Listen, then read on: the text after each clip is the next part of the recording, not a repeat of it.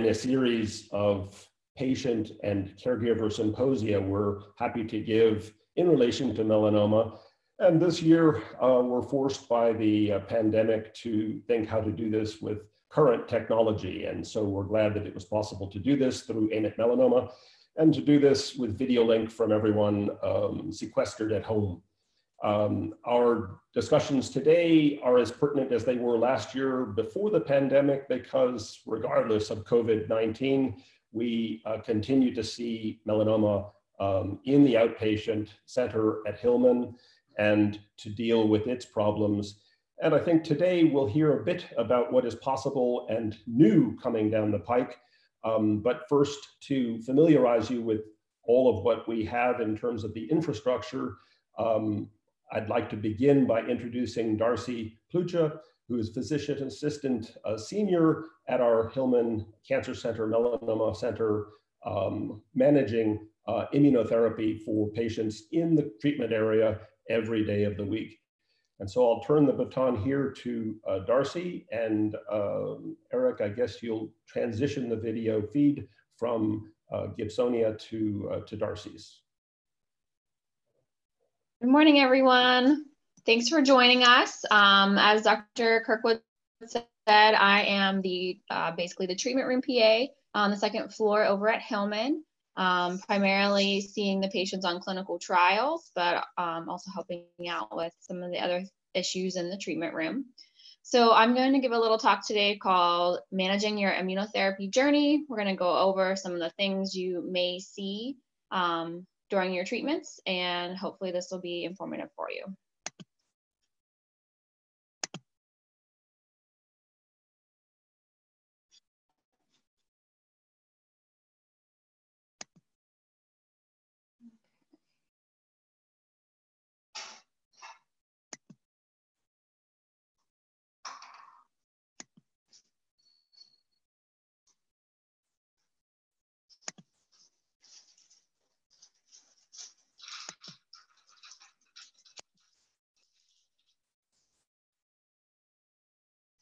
Sorry, I'm just having trouble getting this up.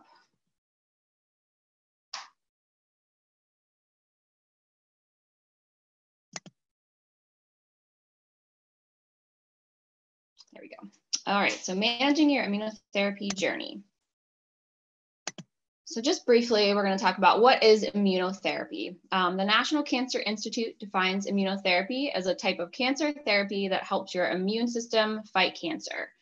So I think something that's really important for you guys to understand is that this is different from chemotherapy, which is our traditional cancer fighting method that we've used over the years. Now we have this new immunotherapy that initially was with the CTLA-4 inhibitors, which we'll talk about, which we use as Yervoy or ipilimumab. And then we have several PD-1 or PD-L1 inhibitors. Most commonly we do Keytruda or pembrolizumab and nivolumab or Opdivo. Those are the ones that we use the most. But as you'll learn today from some of the other physicians who are speaking, we have lots of new things being studied and worked on for future treatments. So first we want to talk about the PD-1 and PD-L1 inhibitors. As I said before, the pembrolizumab, nivolumab, and cemiplimab are three that have been FDA approved for several different indications. The atezolizumab, avelumab, and durvalumab, those are the PD-L1 inhibitors that are also, you may see around as well. Today, mostly I will be discussing issues with the pembrolizumab and the nivolumab. So with these PD-1 and PD-L1 inhibitors, when we talk about, you can see, hopefully you can see this graphic to the side. The cancer cells use the PD-1 pathway to hide from your body's T cells.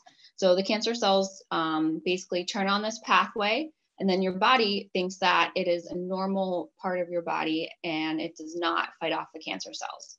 So we've developed these PD-1 and PD-L1 inhibitors to block that pathway so that the cancer cells are visible to your T cells and that your body can fight them. The first actual immunotherapy that we developed for melanoma is the ipilimumab or the Yervoy. That's the CTLA-4 inhibitor. So the CTLA4 is a pathway that down regulates the immune system. So when we give the CTLA4 inhibitor, ipilimumab, it basically takes the brakes off of your T cells, allowing those to increase and fight the cancer as well. So sometimes we use those two drugs in combination, which does have a good efficacy, but also has an increased toxicity. So let's talk about toxicity. So first, I want to just give you guys a little background about what we call an adverse event or a side effect. We may say that term to you. So an adverse event is defined by the FDA as any untoward medical occurrence associated with the use of a drug in humans, whether or not it's considered drug related. So if you guys were here last year, I did talk about this a little bit, more in relation to the clinical trials. And we use those adverse events in the clinical trials to help us determine what's related and also how we manage it. So if you're on a clinical trial and you have an adverse event, your protocol has a very specific wording on how we manage that. If you're on a standard of care treatment, you know that those issues have already been studied immensely, and the management is a little bit more physician dependent, we'll say, and so you don't have to follow exact strict guidelines as much, although the physicians are making that basis off of the research that we have done previously. So an adverse event can include any lab abnormality, a subjective complaint such as fatigue or pain, an objective exam finding like abdominal pain, tenderness to palpation, or findings in the lungs, or it can also be something that we see on imaging like pneumonitis, which I have a couple pictures of, which is an inflammation in the lungs. Or it could be something like hypophysitis, which would be regarding the pituitary gland, which we can see with a brain MRI. And then I just threw up a little chart, actually I had last year, with kind of an example of how we do the grading. So this one uses anemia, neutropenia, and thrombocytopenia. Anemia would be the low hemoglobin. Neutropenia would be the low neutrophils, which are part of the white blood cell count. And thrombocytopenia would be the low platelets. So you can see on here, you know, grade 1 for the anemia would be a hemoglobin less than 10. A grade 2 is 10 to 8. A grade 3 is less than 8. And typically, from the majority of things, we start getting worried if we have a grade 3 or 4, or if we have a prolonged grade 2. So if we have a grade 2 rash that doesn't respond to our typical treatments, then we would call that a prolonged grade 2, and that may need more strict management. So let's talk about the most common adverse events that we're going to see with your immunotherapy. Now, I want to stress that this can affect any organ system in the body. So I always try to educate my patients before they start their treatments that I'm going to go over the most common things that we see, but it's really important that if you're having anything new, that you call us and let us know, because we will be able to try to, you know, that helps us figure out what's going on. And, you know, even if it's something that we haven't talked about, we want to know about it so we can make sure it's not a side effect from your treatment. So I know this is a lot of words on this slide, but constitutional fatigue is common for everybody. I always try to tell patients some fatigue is normal, but if you're having fatigue where you can't get out of bed for most of the day, that's not normal. And that is something that we need to know about. So we want to look in, we want to work that up, see if we can find any reversible causes of that fatigue.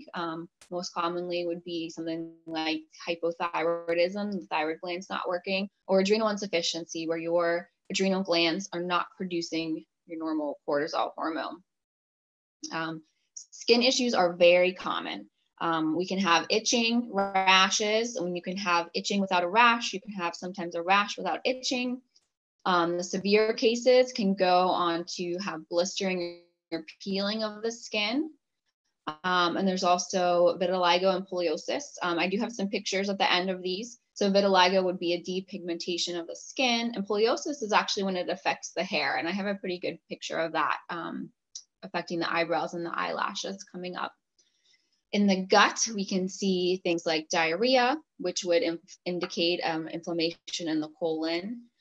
Black tarry stool can indicate an upper GI bleed, or if we have some bright red blood, we can indicate a lower GI bleed. We can also see mucus in the stool, and those things are often associated with abdominal pain or cramping.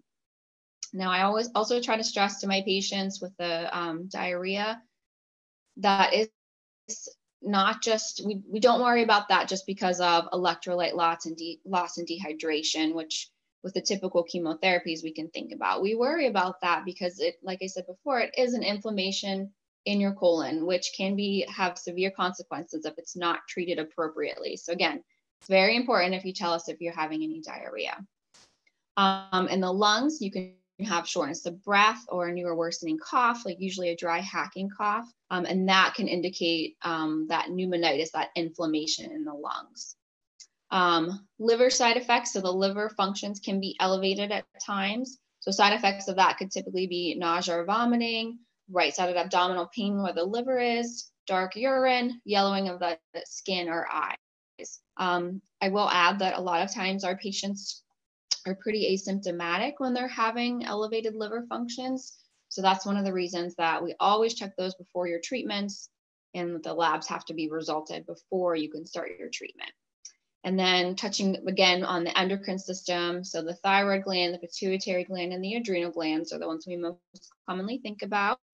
Side effects from those can be fatigue, weight changes, which would be weight gain if the thyroid gland was low, weight loss if the thyroid gland was too high, cold intolerance, constipation, headaches, weakness, hair loss, rapid heartbeat, increased sweating. So you can see this is a long list, and these are just encompassing the most common things that we see. Other less common adverse events, which can be affecting the eyes, the mouth, such as mucositis, dry mouth sinus drainage. You can have something called hemolytic anemia, which I've seen a couple of times, but is not super common. Usually the white blood cell count is not affected with these types of treatments, but like I said, anything can happen. Heart symptoms, so myocarditis, can be shortness of breath and irregular heartbeat, chest pain, that can affect the nervous system. So that can be several different things: numbness, weakness, confusion, balance problems, the musculoskeletal issues with joint or muscle pain. We have had a couple of patients recently, Dr. Kirkwood and I, dealing with joint and muscle pain. So we definitely do see that, although it doesn't happen as common as some of the other things. The pancreas can be affected. So that can be something like pancreatitis, where you're going to have abdominal pain or pain that radiates into your back, but it also could affect the pancreas's production of insulin. So that can lead to acquired type 1 diabetes. So symptoms of that would be increased thirst, increased urination, confusion, which would be because of the really high blood sugars. And then the kidneys can be affected as well. So inflammation in the kidneys is called nephritis. That we typically find on labs, but you can see a change in the amount or color of your urine as well. So a couple quick pictures. The pneumonitis, the inflammation in the lungs. Here you'll see a normal chest CT. These white spots or lines you see here, that's all the normal vasculature of your lungs. So this is what it's supposed to look like. And then on the right here, you'll see all this white, much more dense picture. That is the inflammation or the pneumonitis in the lungs. And so every time you get a chest CT, when Melissa or myself or Ashley or any of the docs do your scan reviews, we're not only looking at your cancer, which there's on here, but we're looking to make sure that you don't have any inflammation in the lungs or inflammation in the colon. So these are things that we are looking at every time you get your scan. Here's a couple pictures of rashes. So this one we call it a maculopapular rash, and that just means a macula is like a flat area and a papule is just a little bump. So this is pretty typical. And then this one is more of an eczema picture. So it has this redness here, There's no scaling involved. And these are typically pretty itchy.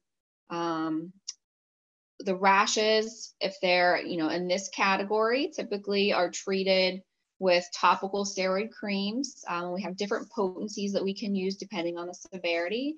And then we also typically like to use oral antihistamines available over the counter. So that would be like your Claritin, Zyrtec, Allegra, Benadryl if needed. And then we actually use Pepcid as well, which is an H2 blocker, which we think of as for your stomach, but that H does stand for histamine. So we use that in conjunction with the other more typical antihistamines to help treat those rashes sometimes. And here's a couple more severe pictures over here. So this one on the left here is a typical psoriatic rash. So we would call this a plaque. It's pretty flat, but just slightly raised. And then you can see it a little bit better here. It has the scaling. So sometimes patients have a history of psoriasis prior to starting their treatments, and these can get worse while they're on treatment. I've also seen them not have a history of it and develop rashes like this as well. And topical antihistamines are typically used for this. And then here is what's a picture of what's called a bullous rash. So this spot right here in the center is fluid filled. And this typically indicates a much more severe reaction. And that can indicate that we need to use oral steroids to help calm this rash down quickly. We don't see these ones very often, but we can certainly. And then here I have a picture of vitiligo and poliosis. So the poliosis is going to be the loss of pigment in the hair. So you can see it on the eyelashes and the eyebrow. It's a little bit difficult to see, but there actually is vitiligo here as well in this patch here. But I have another picture of it on the next slide to help out a little bit more with that. So here's a typical vitiligo from treatment. This typically does not go away when you stop your treatment. So this is a permanent change in your skin. You have to be careful with this because this skin that doesn't have this pigment is going to be much more sun sensitive. So it's always important to wear your sunblock, but even more important in these areas. And then just touching up on the management of AEs that I talked a little bit about before. So again, what our management does depend on the severity. So like I said, those first two rash pictures that I showed you typically can be managed with the topical steroid creams, antihistamines, and then the more severe ones are going to require to hold treatment and administer a steroid taper, that oral steroid taper. And then these couple last slides apply to any time we have to do a steroid taper. So typically we like to use prednisone 1 to 2 milligrams per kilogram per day. So it's weight-based. And then that or equivalent means that sometimes we may use Medrol or dexamethasone or things like other steroids like that, depending on what's going on. The protocols typically recommend that you taper them over at least 4 weeks. And that can be, extended if as we taper your symptoms come back. So we like to taper those slowly for a couple reasons. We want to protect your adrenal glands. So if we give you these high doses of prednisone and then we just take them off, your body is not going to be able to catch up and you're not going to make your normal cortisol levels. Protocol wise, most of them say that we can resume treatment after your adverse event recovers to a grade 0 or 1. Some of them, like pneumonitis, actually require a grade 0, meaning everything's back to normal. So even if you have an asymptomatic finding on a chest CT, they won't allow you to do your treatment. And also, even if the grading is back to 0 or 1, you have to be on less than, sometimes equal to or less than 10 milligrams of prednisone per day. Another thing that's really important is the immunosuppressive agents, so the steroids, don't appear to affect the response to therapy. So if we have to hold your treatment and give you these prednisone taper, it does not indicate that your treatment's going to stop working or things are going to get worse during that time. So that's really important. I know it can be scary to have to stop your treatment, but we have not seen that. All right, so last, what to expect when you come in for your treatment. So you see Dr. Kirkwood in the clinic and Melissa and Ashley, and they go over all these side effects and talk about what can happen, but you still have never had treatment before. So on your first day, you'll come in and get seated in the treatment room, get your labs drawn. If you are on a clinical trial, you'll actually have your labs drawn in your research chair. If you are SOC, means standard of care, if you're a standard of care patient not on a clinical trial, you may have your labs drawn in quick draw, then you'll probably go to clinic to see one of the providers and then back to the treatment area for your treatment. So in clinic, you'll get your physical exam.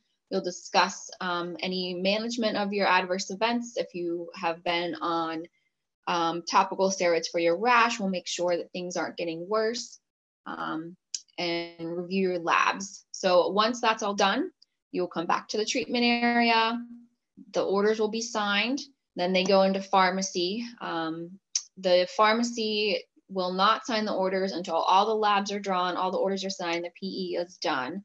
And that, as I have over here, that is to protect you. We want to make sure that it's safe for you to get your drug. We need to make sure that the dose is correct. So we actually have 2 nurses and 2 2 nurses and 2 pharmacists completing these checks to make sure that you are getting the correct drugs. That's super important. We don't want to have anyone getting an incorrect dose or an incorrect drug, because that can have lots of implications. And that is it for me. So Darcy, thank you very much for that lovely guided tour through the treatment area. Our patients supporters and families may not realize how unique you are as a guide for each of them through treatment in the Hillman. But having been at Memorial and Yale and Harvard, I can tell you that in none of those places, at least as I was there, did we have an allied health professional dedicated to patients on protocol to guide each of our patients through these journeys. And you add immeasurably to this. For all of our patients and families on the line, there's a question and answer button on the top left of your screen. And we would invite you to ask any questions that you may have for each of the panelists today. And now, if there are questions, please fire away. Darcy and all of our team are here to answer those. We do, looks like we do have one question so far. It's the question says, if you don't have side effects, does that mean the drugs are not working?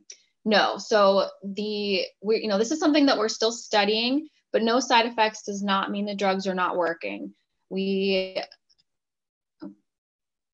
just trying to start my video. Okay, there we go. It went away. It looked like Melissa was trying to answer that, which feel free, Melissa, to jump in if you want. No, go ahead, Darcy. I'm sorry. I did it by accident. Okay. Sorry, everyone. We're still learning how all of these things work. So not having side effects does not mean that the drugs are not working by any means. We have seen patients have severe side effects that end up having progression and have to go on a different treatment. And we've seen vice versa with minimal to no side effects and having a great response. So I guess unfortunately or fortunately, we can't really correlate those two things together right now. But that's definitely something that we're still looking into. These drugs are still new. And that's a great question. Anyone else have any questions? Eric or maybe Samantha, one more. Are there? Okay.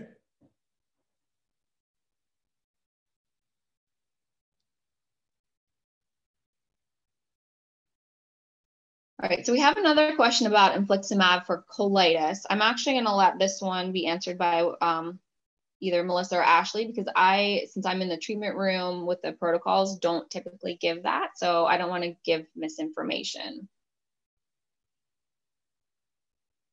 So we can answer that one in a little bit later. Yeah, and I think that the management of toxicity generally is steroids, but for patients who don't benefit from steroids, the use of TNF blockers, the drug called infliximab, is a later resort, which in most patients will then control any of the autoimmune reactions that have been precipitated by the checkpoint blockade. Good. Well, I think with... hold on, Dr. Kirkwood, we have one more. I'll do one more question. Perfect. One more. Yep. So this one says, how long can treatment be held without progression? That's a good question. And that does depend on if you're on a clinical trial. Oh, without progression. So that question is very patient specific. I don't think we can answer that to everybody. So do you mean holding because of toxicities without progression, or holding or being off progression completely? I'm not sure. But that's going to be, go ahead. Yeah, we may be able to answer that in a contingent sense, that in a patient who's had a major response or a complete response, it is unknown now whether we can discontinue therapy. And there are now ongoing trials that are, for instance, stopping at a year of treatment in patients who have either a good, solid partial response or a complete response, instead of the 2 years that has been typical for one of the checkpoint blockade agents. And we'll see what those results will show. But this is an area where protocols of investigation are now elucidating the answer, and we don't really have a firm answer at this point to give to you. Okay, so we've talked, I should say we, the royal we, Darcy from the allied health professional side has talked about navigating your way through treatment in the treatment side of the Hillman outpatient center. On the other side, we have physician assistants. We also have a patient navigator and collaborative practice nurses dedicated to each of the faculty's patients. And those physician assistants working with us manage patients, assess the prognostic and pathologic features of disease with which each of our patients present, and have to formulate a risk profile and an assessment of what the meaning of the findings at initial evaluation may reveal. Those will be the topic of discussion for Ashley Moyer, who is a physician assistant in my clinic, working with Melissa, who will speak later, Melissa DeMark-Wilson. And we'll talk about pathology and basic staging basics for each of our patients. I'll turn the baton to Ashley. I guess, Eric, we can transition.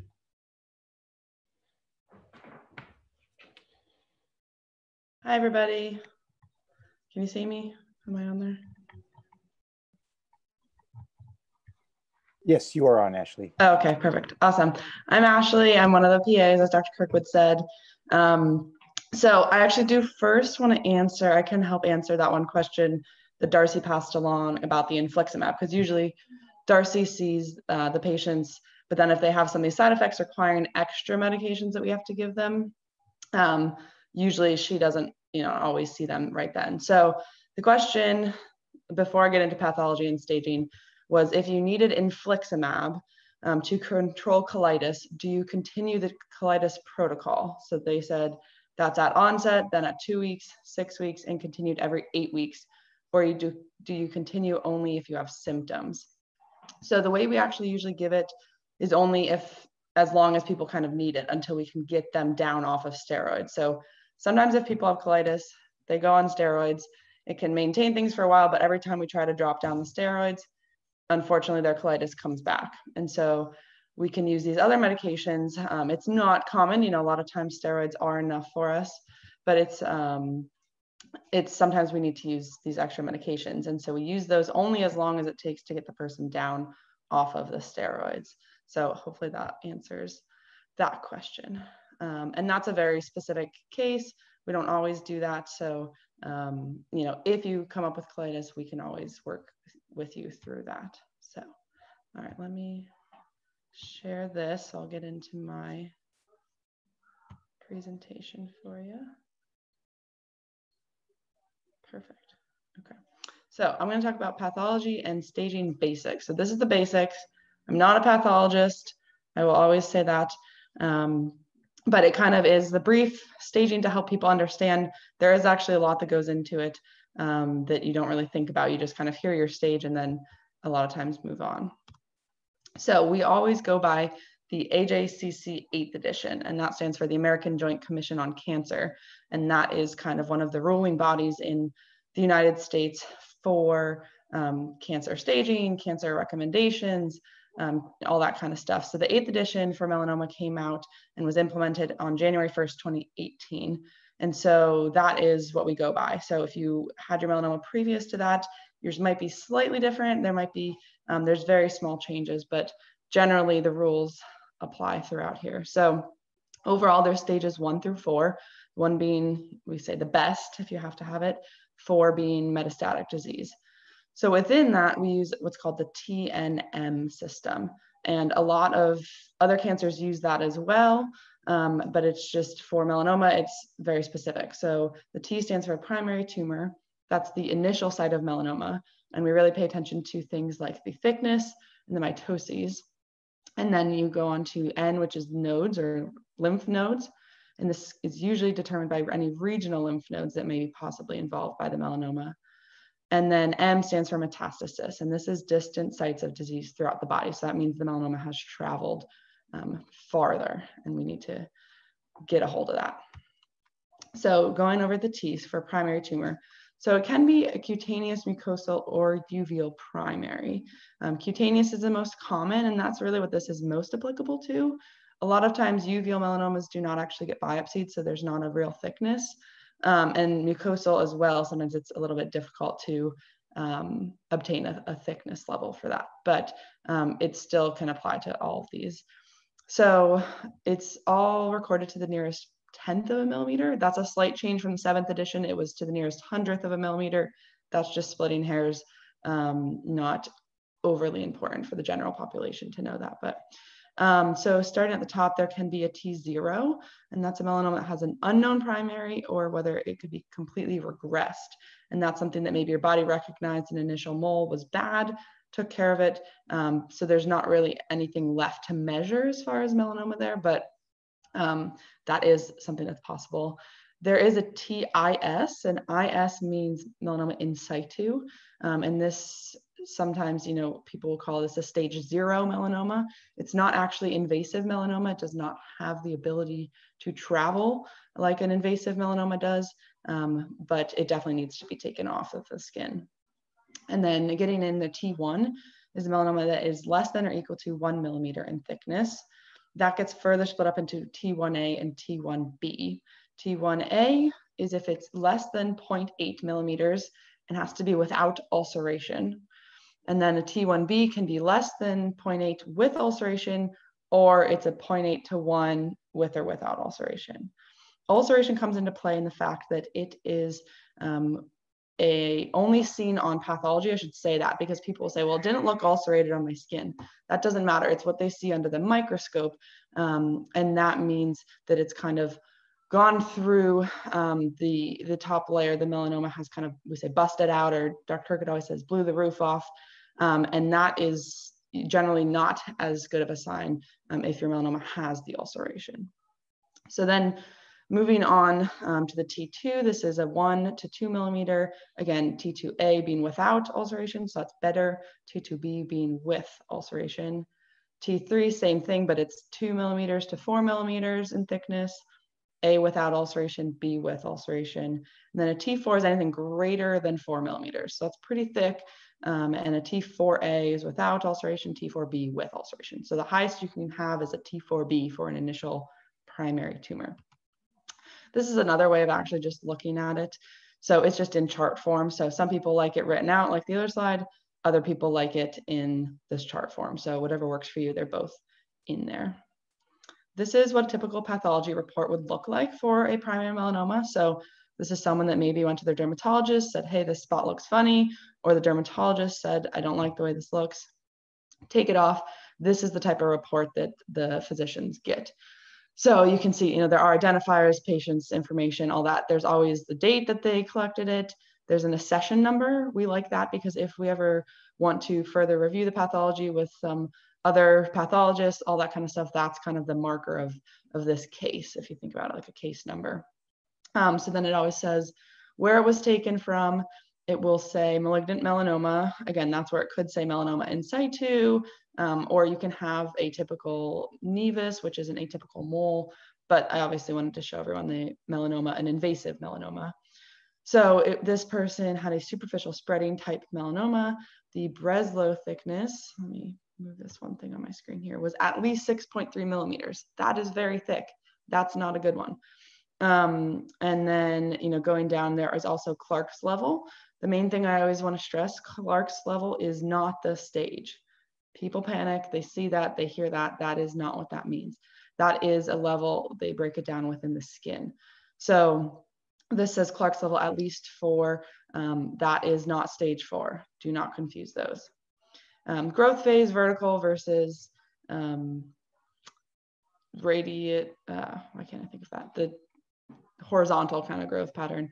Mitoses, again, I said we care about, that's how rapidly the cells are trying to divide, essentially, is how many they can see in one little box on the slide. And so this one has at least 10. That is, again, very high as well. And so we like that to be lower. Ulceration for this one was not identified. And then there's some other factors as well, regression, lymphovascular invasion, perineural invasion. Those are just, again, if those were there, those would be more concerning. That means the melanoma might be invading other surrounding tissues there. And that's just locally. So, and then the last thing on the report that it always talks about is the margins. So we want to know, are those involved, and do we need to really make sure we take out all of this? So yes, for this person, it says deep and peripheral were involved. So both of those will need a very big surgery afterwards to make sure we get all of that. Sometimes even if they are not involved, we still make people do surgery. We like to have very wide margins, a lot of melanoma that you cannot, we want to have it not be close and not have any chance of coming back locally there. So for this person over there on the left side, this is an example of a T4A melanoma. So not a great one to have, but one that is there. And then the other thing at the bottom, there's a gross description. So that goes into a lot more, and that talks about what the pathologist did and what they saw. So that's just more of a description that really we care about if there's any sort of questions, but not something that as a patient you need to worry too much about. Okay, and then this is another graph we got from when they redid the staging system of the T prognosis. So this is just independent of anything else. This involves what your T stage is and what that looks like as far as percentage and risk of things coming back. And so basically the only takeaway you really need is that a thicker primary, thicker tumor is not as good as a thinner one. And most people can figure that out, but this is the statistical analysis that they actually did to prove that. So then moving on to the N for lymph nodes. So this is regional lymph node involvement, or there's also what we call in-transit satellite or microsatellite metastases. So those are usually locally around the actual site where the melanoma was taken off. In transit means it's trying to move. So sometimes you'll see someone who had a melanoma on their leg, and then you see these little dots. They can be black, they can be red, moving up their leg, going like towards what we would call a regional lymph node basin. And those will upstage things, the in-transit satellite or microsatellite. So those will make your prognosis not as good as well. And then what we define regional lymph node involvement as is local to the area on your skin. So if you think about it, your skin, it's protecting you. You have your immune system as, the barrier to protect from any infections, and certainly things like cancer, like melanoma. So what happens is, say you have a melanoma on your arm or your wrist, we would expect that your immune system would, if that melanoma is trying to go anywhere, your immune system would hopefully trap it up in the armpit lymph node basin. So the main basins are your neck, your armpits, your groin. Those are really the big ones. There are a few that sometimes the melanoma can hit in between, but those are the big ones. So that's what we evaluate. And this is evaluated by a sentinel lymph node biopsy. And that is usually done with someone's surgery to get a bigger chunk out of the skin. That's what I always say. That wider excision of the skin And while they're doing that, they can also check these lymph nodes. And that's usually done by either radioactive or a blue dye. Some people will hear that. So what they do, the surgeons will inject it in the area that the melanoma was biopsied or taken from, see where that traffics to. And generally we can predict that, but if it's somewhere like in the middle of the abdomen or in the middle of the back, you don't necessarily know which side it's going to go to. So this helps us to say it's going to go to this side. So we go into that lymph node basin, take out 1, 2, 3 lymph nodes, look at them under the microscope and see if there's any melanoma in there. So long way of saying, we start with that, and then you get to, there can be an NX, and that can be sometimes if either the biopsy was not performed or if they're unable to map it. Sometimes the surgeons can inject the blue dye or radioactive dye, and then it doesn't ever go anywhere. So unfortunately, that would be an NX. We don't know. N0 is no regional lymph node metastasis. That's great. We like that. That means your melanoma has not tried to travel through the lymph node system. And then we go on to N1. So there's N1A, B, and C. And again, I have it written out on this slide, and I have a table on the next slide. If you don't like my writing out, the table will be there. So N1A is if you have one lymph node that's only seen on pathology. You weren't able to feel this lymph node. We only saw it because we took it out with that biopsy and looked at it under the microscope. N1B is if you have a lymph node, but we can feel it. So sometimes people say, oh, I think I feel something in my armpit. You know, that would be something that would be an N1B.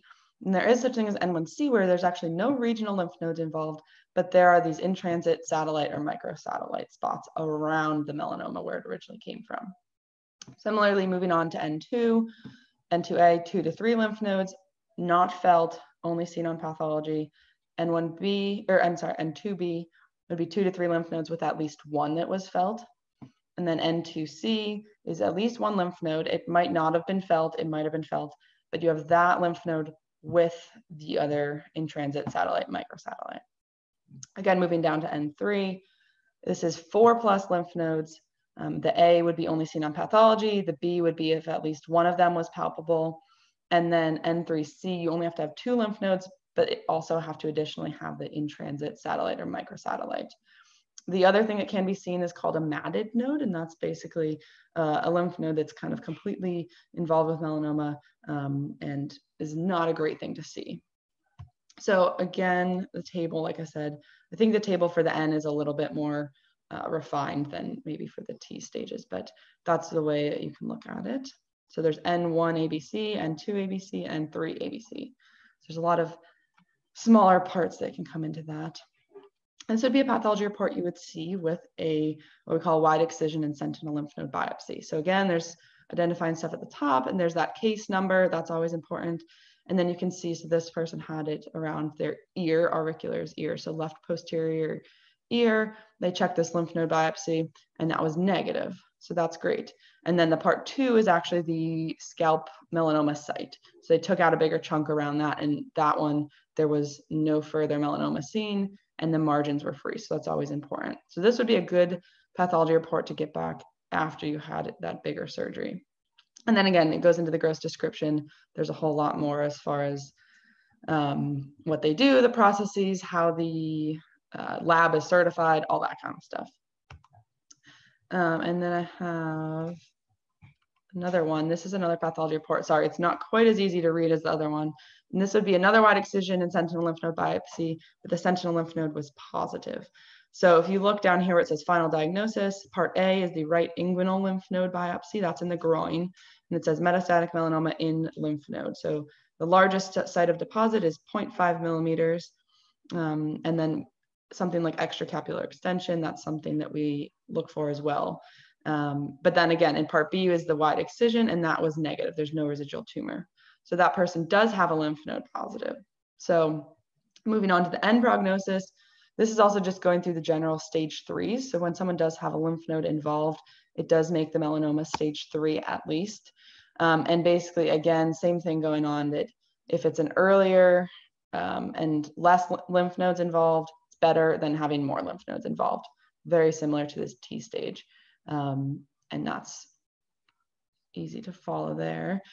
Finally, getting to M, which stands for metastasis. And like I said, that is a distant site, and it's a secondary malignant tumor somewhere else in the body that has traveled there. So you can have an M0, and that would be, say you have your surgery, you have a lymph node involved, we get you full body scans, there's nothing. So that's great. We like that. That means it only got to the lymph nodes, and there's no evidence of metastasis. So we like that, an M0.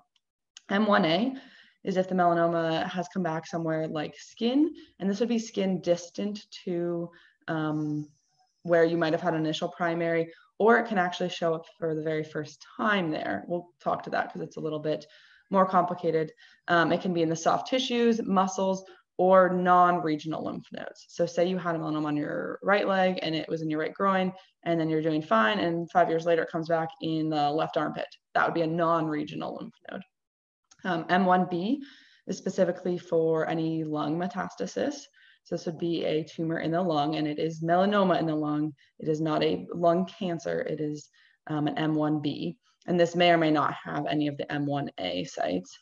Similarly, M1C is what we call non-CNS, so non-central nervous system visceral sites. Those are places like the liver, the spleen, the adrenal glands.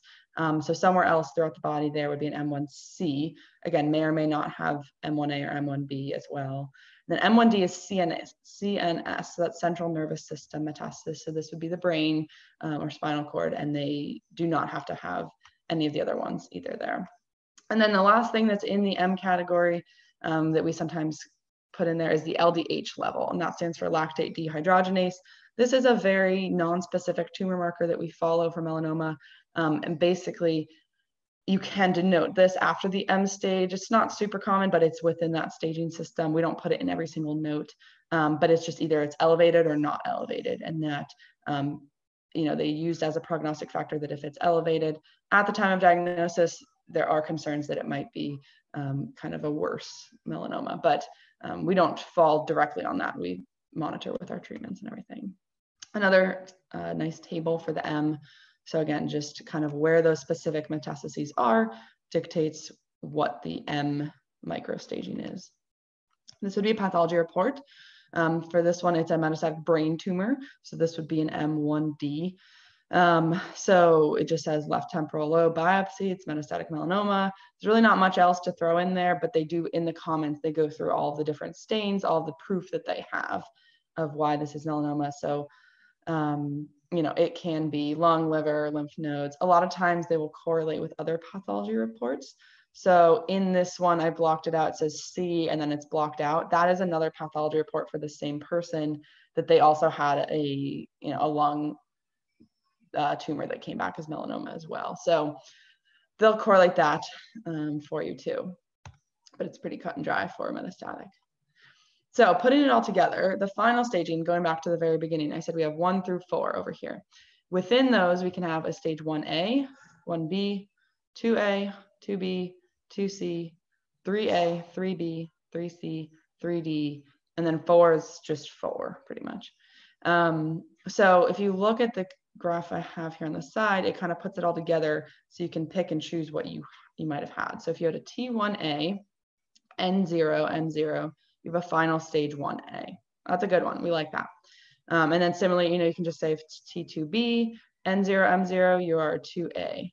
And then, these get grouped together as 1B, 1A, because there's a few possibilities to fit into that. In this little chart, the stage 3 just has a giant block, because we'll get into a separate chart for that. Basically, if you have any T and you have any lymph nodes, you're automatically in the stage 3 category, and we'll break that down on the next slide. And then also the same, if you have any T, any N, and you have any M, as far as metastases, you're a stage 4. So doesn't matter kind of quite as much, but oh, it's not the next one. Okay, the stage 3 one's in a few slides. This one first breaks down stage 1 and 2. So it breaks down that what are the possibilities for the microstaging. The microstaging is within the parentheses that you see here. What are the possibilities for the microstaging for each of these stages? So stage 1A, there's just that one possibility. You have to have a T1A, N0, and it can be an M0 or an MX. And then 1B can be a T1B or a T2A. Stage 2, again, breaks it down there. There are a few possibilities for 2A. There's a few possibilities for 2B. 2C, the only possibility is a T4B, N0, M0. And then this is another little chart that they gave us with the 8th edition that breaks down stage 1s and 2s. That again, this follows that pattern that we've seen before. Early stage 1A, 1B are better as far as survival rates and things like that than 2A, 2B, 2C. It starts to drop down there a little bit. So again, things to keep in mind, not to panic about, but these are general curves that we study. This is the stage 3 chart I wanted for you. Okay, so this explains the different stages, and this, it's impossible to write out all the possibilities like I did for stages 1 and 2 because there's so many. So you kind of break down and do a little table and pick. So if you had a T2B and an N1C, you're stage 3B. So you have that little key down here. So it kind of fits in here. The general rules I put here on the left, it's 3A would be generally just one lymph node and it has a thinner primary tumor. 3B can be something that can be, it's generally a detected lymph node, something that someone felt with a thin to moderate thickness as far as the primary tumor. Stage 3C is generally multiple nodes with a thicker primary. And then stage 3D, again, is not that common, but this is the thickest of primaries, greater than 4 millimeters and lots of nodes. So at least, generally 3-4 nodes. So that's the general rules, and 3A being better than 3D, but we always use this chart to kind of detect and pick exactly where people fit. So this is kind of just final reminders. There's stage 1 through 4, 1A, 1B, 2A, 2B, 2C, 3A, 3B, 3C, 3D, and kind of generally going down, the higher the stage, not as good. The further in the alphabet you get, also not great. And then on the right-hand side, I was gonna have people shout it out, but we can't really do that. Just kind of a little test for yourself. These are some of the possibilities that could get you to these final stages. So just something to look at. This is just wrapping things up. I always say knowledge is powerful. You should know your stage. You should know kind of the underlying reasons behind that. And it will help you with your own research so that you're not on there looking up treatments for stage 3, and then you're looking at 4, and then you're like, do I have 4? Do I have 3? You definitely want to know your own staging. Always discuss with your oncologist because they will be the ones that will be guiding you through this. And then remember, you're probably not a pathologist. We had one patient who was a pathologist, but most people are not pathologists. You're not going to understand every little comment in the reports if you get those at home. But it's just something to know and to think about as far as you researching your own treatments and things like that. So, all right, I think that's the last, that's just the citation, yeah. Okay, let me look at some of these questions here. Okay, so we have, my husband has a stage 3 melanoma, but I don't know what kind it is, and he has seen you out there at Hillman and is going to Johnstown. Do you normally just classify as stage 3? Yeah, it's hard to know without looking at the exact notes and everything, but generally, yes, we say stage 3 would mean it's in the lymph nodes, which were taken out. There's no evidence of melanoma throughout the rest of the body, so those people generally get treatments to prevent it from coming back. And that's something that obviously people will discuss with their oncologist on what their risk is, what other health issues they might have that might preclude them from treatments, things like that. But generally, yes, you can just say stage 3. There are more in-depth answers to that, but I'd have to look at his specific pathologies and nodes. Let's see. This one, the chart was helpful. Thank you. You can feel free, I know, I'm sure AIM will send it out. Feel free to, keep those, print those out, whatever you can do. And then this other one, can you please explain again the report under 3B, 3C, 3D? I don't understand. Let me pull that up again. I'm gonna make sure I have the right chart for you.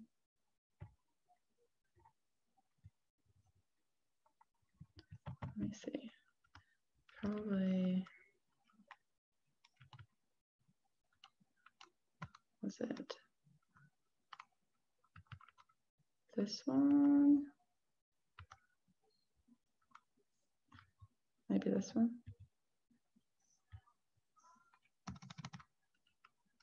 Let me see. Sorry, everybody.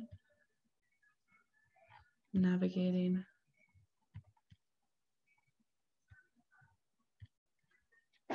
I don't know if this is exactly the one you were looking for, but basically trying to distinguish 3A, B3, and 3B, 3C, 3D. You basically pick whatever your T stage is along the top. So do that first. So again, if it was T3B, we can say, and then you pick your end stage along the bottom. So if you had one lymph node that someone felt, that would be there, that'd be a 3B. If you had 2 to 3 lymph nodes plus an in transit, remember the C is for in transit, then that would mark you at a 3C. So you kind of just use it like a little, almost like a multiplication chart, if you want to think of it like that, to choose. And then it's either, you know, A, B, C, D, and then here's your legend at the bottom there. So hopefully that's answering the question. And then, what is a Clark's level 2? Yes, so I didn't go into depth on the Clark's level because they're not used quite as much. Let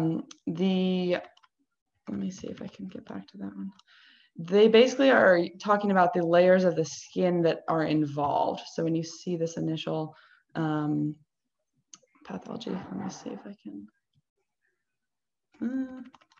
this one. So when you say Clark's level, so that involves the different layers of the skin. So Clark's level 2 would be good. It'd be less layers of the skin involved. So better than like a 4, but again, that does not mean, when it says Clark's level 2, Clark's level 4, it does not mean stage 2, it does not mean stage 4, it's whichever layer of the skin is involved. And to be honest, I don't remember them off the top of my head about which layers are which. But if you look that up, Clark's levels, they can tell you which layers of the skin that is. It looks like one more just came through. What does Mohs surgery mean to doing a lymph node assessment? Yes, this is a fun question. I don't want to say it's a controversial question because it's not. But if you have Mohs surgery done, generally that is something that is recommended for a melanoma in situ only. That's again, a varying topic between physicians. But that usually is unable to do a sentinel lymph node biopsy from that. And so it would depend a lot on, yes, if your stage was high enough to warrant doing a sentinel lymph node biopsy. We don't always need to do a lymph node biopsy if the melanoma is very thin or if it is a melanoma in situ. But generally, if you have Mohs surgery done, they are not doing a lymph node biopsy at that time. So again, it sounds like a case that probably talk to dermatologist, oncologist, surgeon, all those type of people, because it's an in-depth, that's an in-depth topic for sure. Okay, let me check one more thing to see if there's, I think we had one more.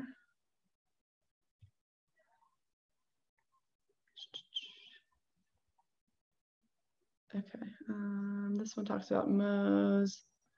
I had a deep wide excision with a sentinel node biopsy and a new one on my forearm 3 years ago. Do you think Mohs is okay for the melanoma? Honestly, I'm probably not going to answer that one right now. That'd be a question to talk to about your oncologist, your dermatologist, because I don't want to get into all the details in your specific case with everybody else here. So one more came through. What are your thoughts on Castle test? Again, this is also something that varying physicians have varying opinions on. Castle testing, we do not feel has been kind of tested, I want to say thoroughly enough to know and to make recommendations from that based on any sort of need for staging as far as imaging, PET scans, extra surgery. So I'll leave that one to say, talk to your individual dermatologist, your individual oncologist. It is varying opinions. I do not want to give opinions. I just want to give some facts here. Excellent. Oh, one more. Should I continue dermatologist visits or exams while being treated? Yes, we usually ask people to do that because there, like Darcy said, there can be skin conditions that pop up on the treatments that dermatologists will help us manage.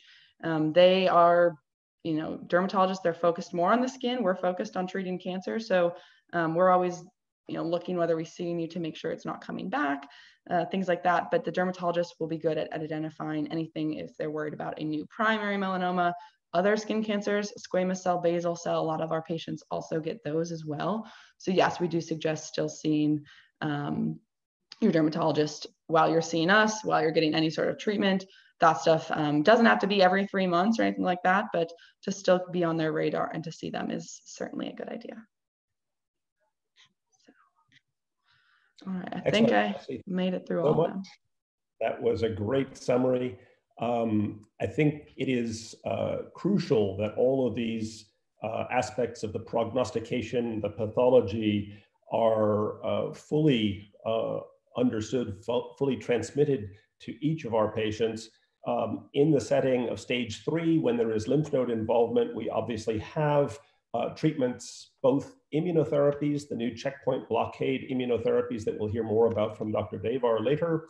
We also have BRAF and MEK inhibitors, which are highly effective for stage 3 melanomas that are BRAF mutated, as we'll hear about next from Melissa. But in the setting of deeper primary tumors, the ones that Ashley has just described are stage 2B, 2C, et cetera, we actually have clinical trials now, both of the checkpoint blockade immunotherapies in the anti-PD-1 class, and increasingly, I think we will also see trials of BRAF and MEK inhibitors deployed to try to prevent recurrence of melanoma. And all of the prognostication is central to deciding whether it is reasonable for any given patient to go forward with these adjuvant treatment options. So to turn to the other side, since melanoma is now dichotomized, is broken in half between those that are BRAF mutated, BRAF V600E or K mutated, as we'll hear about, or BRAF non-mutated, or what we call BRAF wild type, where the immunotherapies that you'll hear about later are deployed. We'll turn to Melissa DeMark-Wilson, who will basically talk about the BRAF breakdown of melanoma and its implications. Hi, everyone. Good morning. Thank you for coming on Zoom and watching us here with everyone in quarantine. I'm going to go ahead and start my PowerPoint about BRAF. Maybe. There we go. Okay, so I'm going to talk, it's basically a breakdown of BRAF testing, kind of what it means to be BRAF positive. Hopefully we'll get some interactive questions here so we can address some things. So first, let's start off talking about like, what does BRAF do? BRAF is actually an important part of cellular growth in both normal and cancer cells. Normally, the BRAF protein is sort of part of a chain of molecules that tell the cell that they need to grow, they need to divide. This happens in normal cells that are supposed to be doing that. This process is extremely important for your body to function properly. And the way that this sort of happens is through something called the MAP pathway, which I actually have a photo or picture of in the next couple of slides.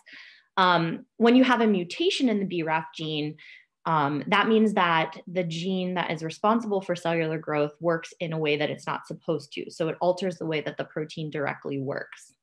Melissa, do you want to share your PowerPoint? Oh God, I thought I was. Yes. Sorry, hold on one second. Let me start over. Share screen would be a helpful thing to do, huh?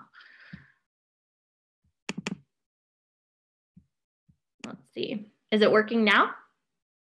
Yeah, okay. Do you see it? Okay, so let's start from the beginning, I guess. So BRAF is important in both normal and cancer cells. We talked about that. It's part of a chain of molecules that are relaying signals that tell the cell how to grow and divide. If you have a mutation in the BRAF gene, it actually alters the way that the protein works. So in melanoma, this is something called an you see, I'm sorry, we don't see, what are we supposed to see? We don't see very much here. You don't see my PowerPoint? No. Oh no. It doesn't go very well. All right, hold on one second, Saror. Let me try a different way. You go to share, right? I was sharing, but I think it's not showing up because it's probably on the melanoma server. Let me try this one.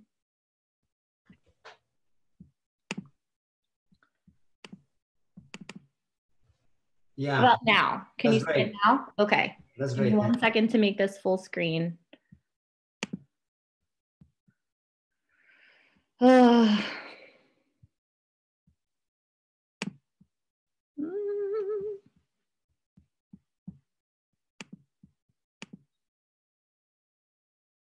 course, I'm the one that has the technical difficulties. There we go. It's perfect now. Is that a little better? Much better. Okay. So what BRAF essentially does, we kind of talked about this, but let's talk about what happens when you have a mutation in the BRAF gene. When you have a mutation in the BRAF gene, then it affects how it actually works. And so in melanoma, instead of waiting for its turn to signal the cell to divide, it actually causes the BRAF signal to happen all the time or much more frequently. And so when this happens, it causes the cell to divide and grow out of control. And so here's kind of a visual picture of how that happens. On the normal cell side, the signal comes in, BRAF tells the nucleus to make the cell grow, and the cell divides normally. In the BRAF mutated melanoma cell, the signal comes in, it generates multiple signals or pulse signaling one after another, and then that tells the cell, unfortunately, to create many, many additional cell growth orders. Here is a picture of the MAP pathway. You can see how BRAF sort of fits into the pathway here. You have BRAF, you have MEK, you have ERK.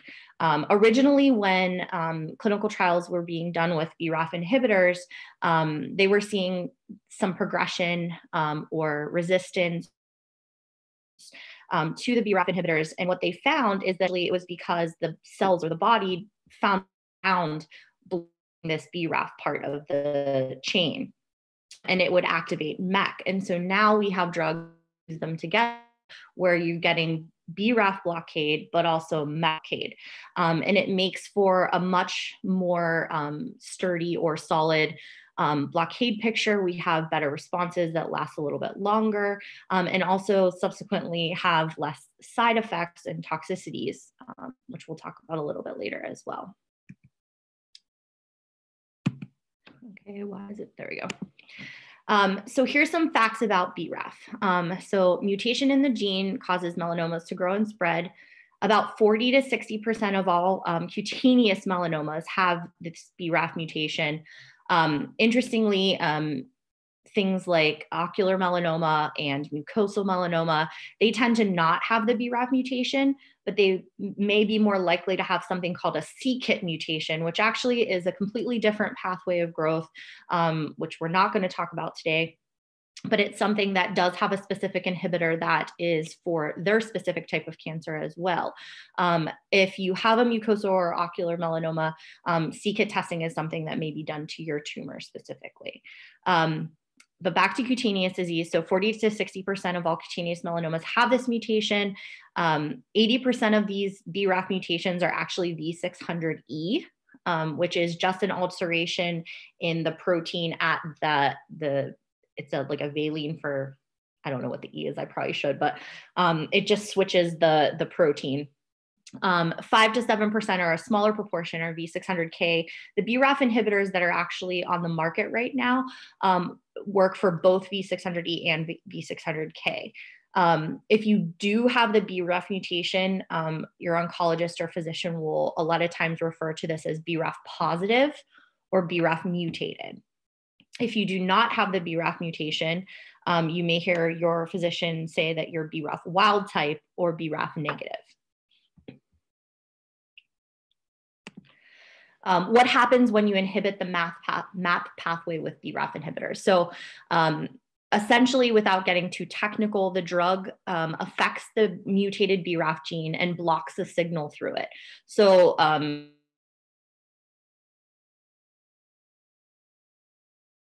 Dr. Kirkwood's mission. So if you block the pathway, it shuts the BRAF mutated oncogenic signaling, and then it can't grow. So then it leads to cellular death. This also changes the tumor microenvironment, we now know, so around where the tumor actually is, to be more favorable for immunotherapy for future treatments as well. The interesting thing is, if you inhibit the BRAF gene alone with the BRAF inhibitors, it shuts down the oncogenic signaling through the MAP pathway, but the cancer cell tries to figure out a way to bypass it. And so that's kind of where blocking the MEK pathway came into play. I talked about this a little bit earlier. About 50% of folks that had progressed with the BRAF inhibitors in the past did so because of reactivation through the MEK pathway. And so we started blocking that pathway as well. So this is just a visual of like where the actual BRAF MEK pill works in the MAP kinase pathway. You can see this has, unfortunately, not unfortunately, but this has an example of one of the drugs or two of the drugs that actually are responsible or are BRAF inhibitors. You can see that it blocks this inherent pathway. So how do we prevent the reactivation of the MAC pathway? I talked about this already. We block both BRAF and MEK. This ends up being more effective, actually quite significantly more effective. The response rates increased, progression-free survival increased, and interestingly, it was less toxic. We almost, at this point, don't typically use BRAF inhibitors alone. We most of the time, I would say almost all of the time, use the BRAF-MEK combination. So how do you test BRAF? We need tissue to do this test. The tissue can come from various sources. It can come from your primary melanoma if it's deep enough. It can come from a wide excision. It can come from lymph nodes that have tumors in them, or biopsies of metastases like cutaneous metastases, lymph node metastases, lung and liver. If we can get a tissue sample of it, a lot of times if it's a metastatic lesion that we're trying to biopsy, that you need a core biopsy to really get enough tissue. These are things that the pathologist will use to test. There are various testing methods that can be done. Some of them are branded. I'm not going to talk about them in this setting, but it's something that your oncologist will typically choose the pathology to use and then choose the testing method that they want to employ. Who do we do the test for? So this is something that is approved by insurance for stage 3 and stage 4 patients.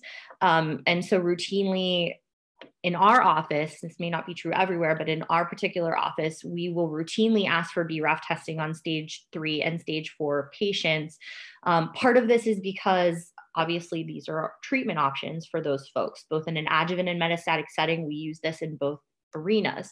But also because this test does take sometimes up to a week or two to get the results back, sometimes because we have to request the pathology to be sent from another institution, or sometimes the actual tissue block can be difficult to get. So in order to save time in the long run, a lot of times we'll ask for this when we initially meet a patient, even if we don't intend to use it until a later time.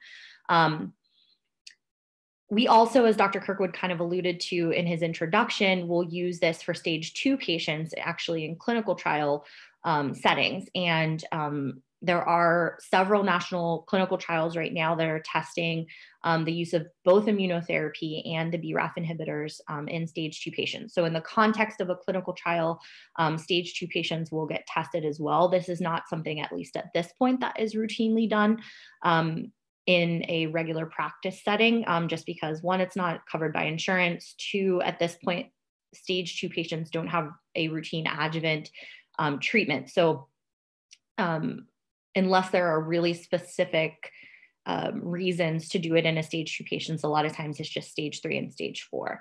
It can be done at any time. It doesn't have to be done originally when you get your diagnosis of melanoma. You can do it 15 years into your journey. So don't worry that, if you didn't have it originally done, that it can't be done. It can always be done. Again, I talked about it's covered by insurance in the above settings, and that there are varying modalities to actually test for BRAF. So here is just a slide that shows the 3 different approved combinations of BRAF/MEK. The words are so very fun to say. A lot of times, at least in our center, we'll refer to these drugs by their generic name, which is the name that's not in parentheses. The branded name is actually in parentheses so that you can, well, actually I switched them in this one. That's weird. But the branded names are the ones that are easier to say. So there's vemurafenib, also known as Zelboraf, and cobimetinib, which is Cotellic. There is dabrafenib, which is also known as Tafinlar, and trametinib, which is known as Mekinist. And then the other combination, which is newer to the market, is the encorafenib and benimetinib, which is braftovi-mektovi. Each of these combinations have their own set of side effects.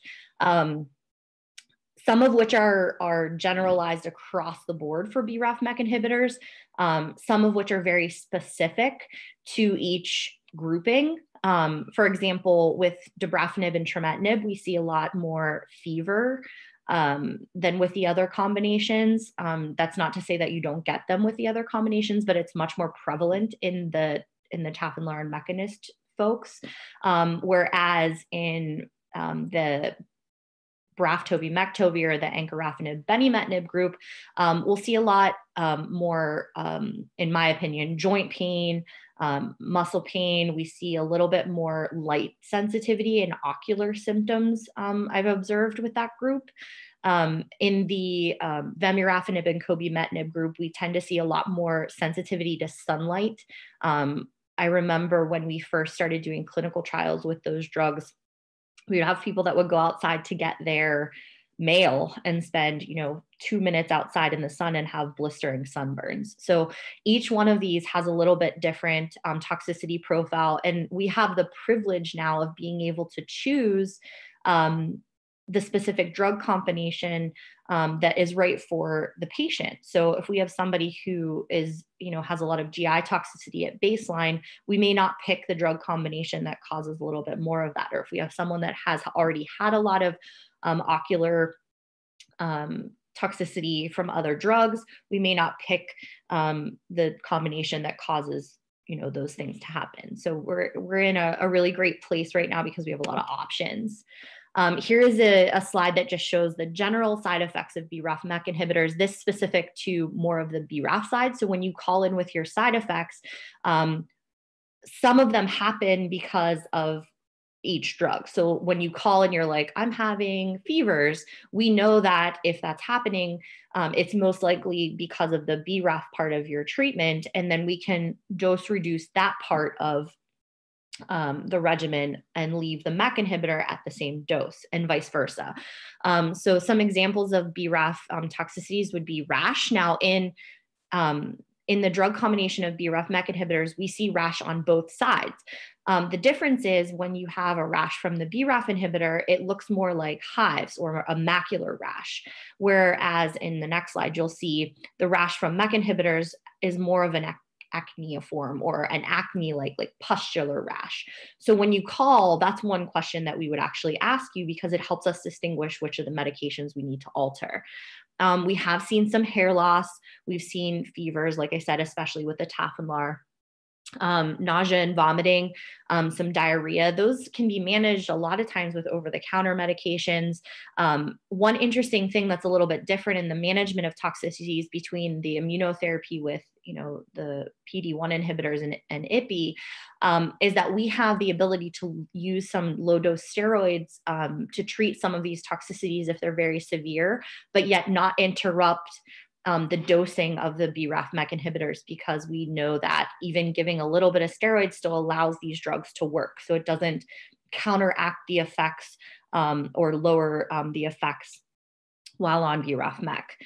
We've also seen some elevations in liver functions that we've had to dose adjust for. Joint and muscle pain, dry skin, and callus formation. That's actually a side effect that is very underdiagnosed. A lot of folks will get this sort of keratinization of the skin or like really sore feet and hands, and that comes actually from the calluses forming because of the BRAF inhibitor.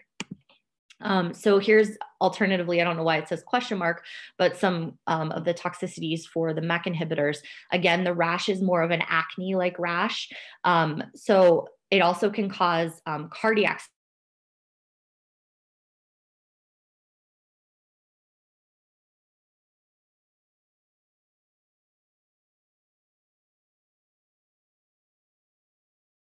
symptoms. And this is why something that we keep track of. Some side effects or symptoms of cardiac abnormalities would be weakness, dizziness, swelling in the hands and feet, but also because we're going to be checking the ejection fraction and the wall motion and sort of how much tension is put on the heart. And that's an extremely important thing that we monitor. The MEK inhibitors also, like I said, can cause some ocular adverse events like light sensitivity, blurred vision, double vision. It's something that we may ask you to go see your ophthalmologist for a dilated eye exam for. We have had to discontinue MEK inhibitors because of some of these toxicities. It can also cause pneumonitis, much like immunotherapy. We don't see that a lot, but it has been documented where you get this sort of shortness of breath and dry cough, which funny, sounds a lot like COVID-19. So it's something that, and this is sort of a timeout aside, but if you're on BRAF MEK inhibitors and you're on immunotherapy like PD-1 or IPI, and you do get shortness of breath and dry cough, you really should call your oncologist. There are a lot of things that we can do to kind of determine whether or not these are from your medication or whether they're from the virus. One of the things that's a little bit different is that you don't see fever in patients that get pneumonitis typically from immunotherapy or the BRAF MEK treatment. Another thing that's really nice about BRAF MEK is if you hold those medications, a lot of times that will go away. We also have seen elevated blood pressure from the MEK inhibitors as well. Okay, so I'm just going to address very quickly a couple myths. This section will go pretty fast. Is BRAF inherited? We get that question kind of a lot. It's not inherited. You cannot pass the BRAF gene to your children. It's an acquired mutation. In genetic terms, that's called a somatic mutation. It occurs spontaneously at a cellular level. So it's caused by essentially cellular damage for various reasons, but it is not not a sex-linked gene, so it is not inherited. Sometimes it gets confused with BRCA, but this is an extremely separate thing.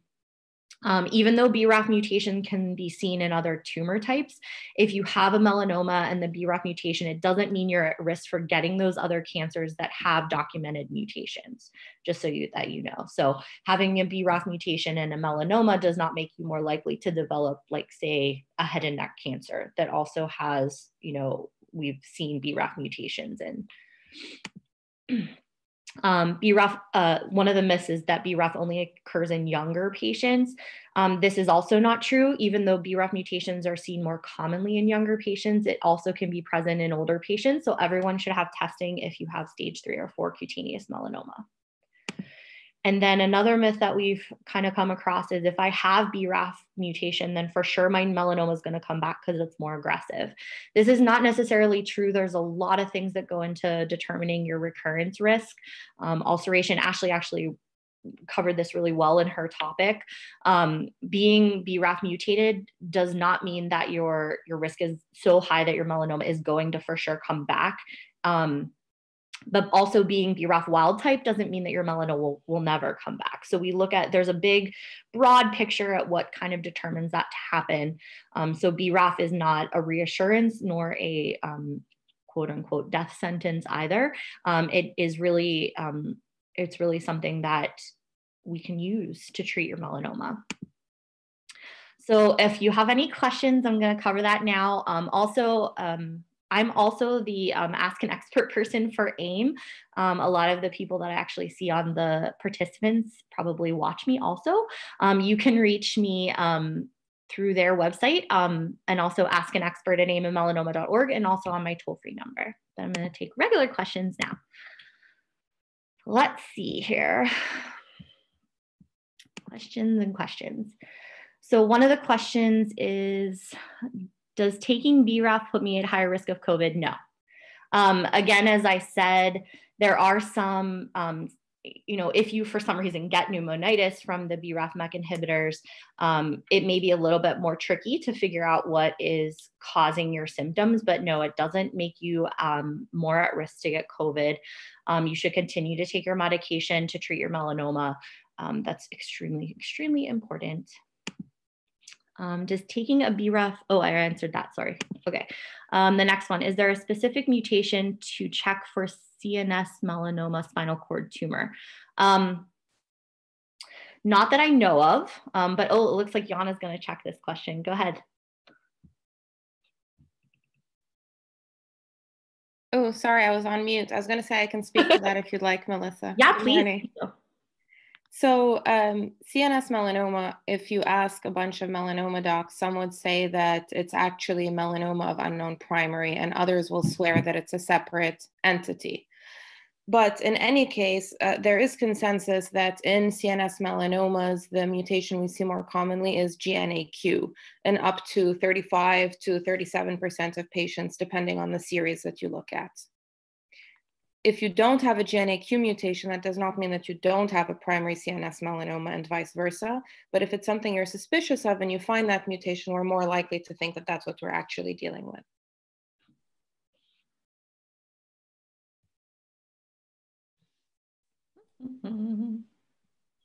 Okay, so let's see. How often does targeted BRAF treatment stop working? How does this number correlate with staging or individual health? So actually, I'm not going to give you a specific number, but what we see is sort of this pretty broad bell curve where there's this, you know, small portion in the beginning and a small portion at the end. The small portion in the beginning doesn't really respond to BRAF at all, BRAF MEK inhibition at all. And then there's this portion where BRAF MEK inhibition works really, really well and sometimes will last for years. And then you have this really broad section or bell curve in the middle where patients will have treatment that works for maybe 6 to 9 months. And then patients will develop some type of resistance to this. And it's because there's still other parts of that pathway that continue to activate and cause the cell to grow. So when it was BRAF by itself, almost half of these cases would happen. Now with the MEK inhibition, it's a lot less, but this sort of resistance does still occur. I'm not sure that staging and individual health necessarily have a huge impact. We've seen some folks that have been extremely ill that have kind of come back to us with BRAF MEK inhibition because of how quickly the tumors shrink. It's a very specific question for each individual case. I don't know if any of the other, like Dr. Kirkwood and Jana want to speak, or Dr. Devar want to speak to that more, but I think this is a very patient-specific situation. But it is not a part of the staging no. set that Ashley talked about so well. I think what you've presented, Melissa, is a lovely summary of the BRAF MEK approach to treatment of melanoma. And what may be out there in our patients and caregivers' minds is, well, if the BRAF MEK inhibition works so well, and if immuno-oncology works so well, why not do both together? Or which of the two, if you will, doublet therapies with BRAF MEK or with PD-1 CTLA-4, as was talked about before, are better? And those are actually the subject of clinical trials. National clinical trials through the ECOG-ACRIN cooperative group that we belong to are testing in a trial called DREAMseq, which of the BRAF MEK combination or CTLA-4 PD-1, so-called Ipi-Nivo, is better given up front. All patients are offered both in sequence, but the trial randomizes between starting with one or starting with the other. And that is a question which hasn't yet been answered, is still in process, but likely will conclude this year. The other question, as I alluded to before, is maybe doing all of the above may be better. Maybe you could do BRAF MEK and PD-1 together. A small phase 2 trial has been done, suggests more toxicity, but this year, oddly, we probably will see the results of 2 large phase 3 trials that actually test that question. And so that takes us to the next module of our discussion this morning from Amy Rose, the head of our clinical protocol office, to say that a clinical trial is the way to answer these questions, the way to definitively understand the question, the answer to the question that you want. And at this point, I think we'll turn to Amy Rose, discuss the expectations you should have about a clinical trial coming to Hillman to see us in any of the faculty offices in the melanoma program. So Amy, we'll turn the baton to you. Thanks, Dr. Kirkwood. Good morning, everybody. Let me share my screen.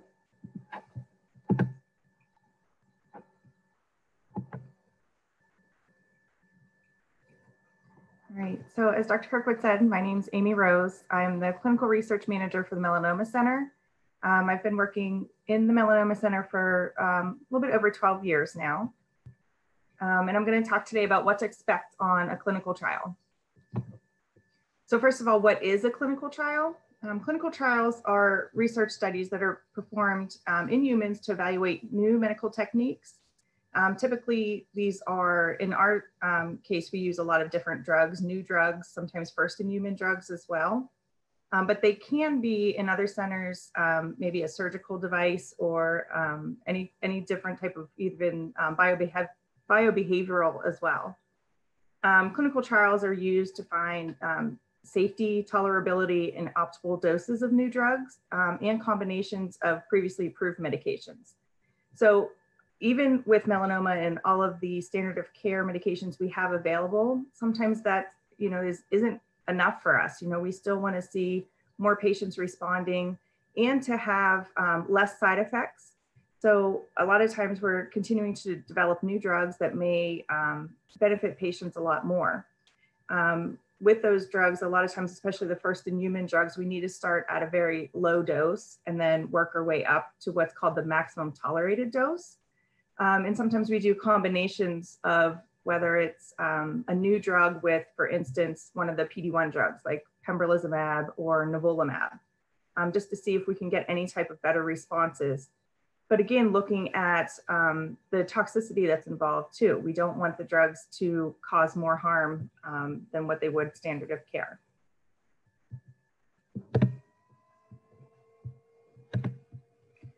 So I'm going to talk about some parts of a clinical trial. Some of the very basic ones. Number one is informed consent, the screening evaluation, and then on study or active treatment, and then the follow-up as well. So what is informed consent? It's an ongoing process to educate participants on the treatments, logistics of the trial, the risks and benefits of trial participation, and any financial responsibilities that you have. So what typically happens, the physician will come into the room as well as the clinical research coordinator, as we call them, the CRCs, and they will review the consent with you. They'll bring in a paper document for you to review. Inside the consent is every single side effect that has ever happened to anybody on one of the trials. And it can be anywhere from, a cough to even as severe as death. But anytime anybody does have any of the side effects that the physician thinks is possibly related to the clinical trial or the study drug, it has to be listed in the consent as a possibility.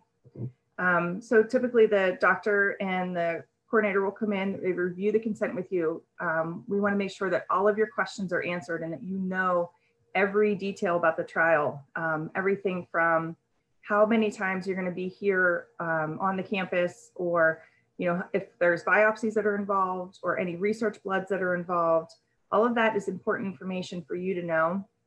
And please don't hesitate to ask any type of question that you might have.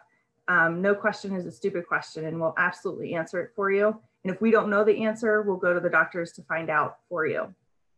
But after a thorough review of the consent, and you can take the consent home to review as well if you want to review it with your family or another physician, that's absolutely fine. And then you can just give us a call and we'll be able to sign the consent then. But after reviewing the consent, you want to sign and date the consent. Sometimes there'll be a time as well. And then the physician will do the same thing. You will receive a copy of the consent document, as well as there will be a copy in your medical record. So next is, what is the screening process? So every patient going on to any clinical trial has to meet certain criteria. So all potential participants must meet all inclusion criteria and none of the exclusion criteria. So these are different for every single trial. You might not be eligible for one trial, but there is another one that has a different set of criteria that we might be able to get you onto. So again, it really depends on which clinical trial we're looking at. A lot of times there will be additional tests. Most of these tests include scans, whether it's CT scans, MRIs.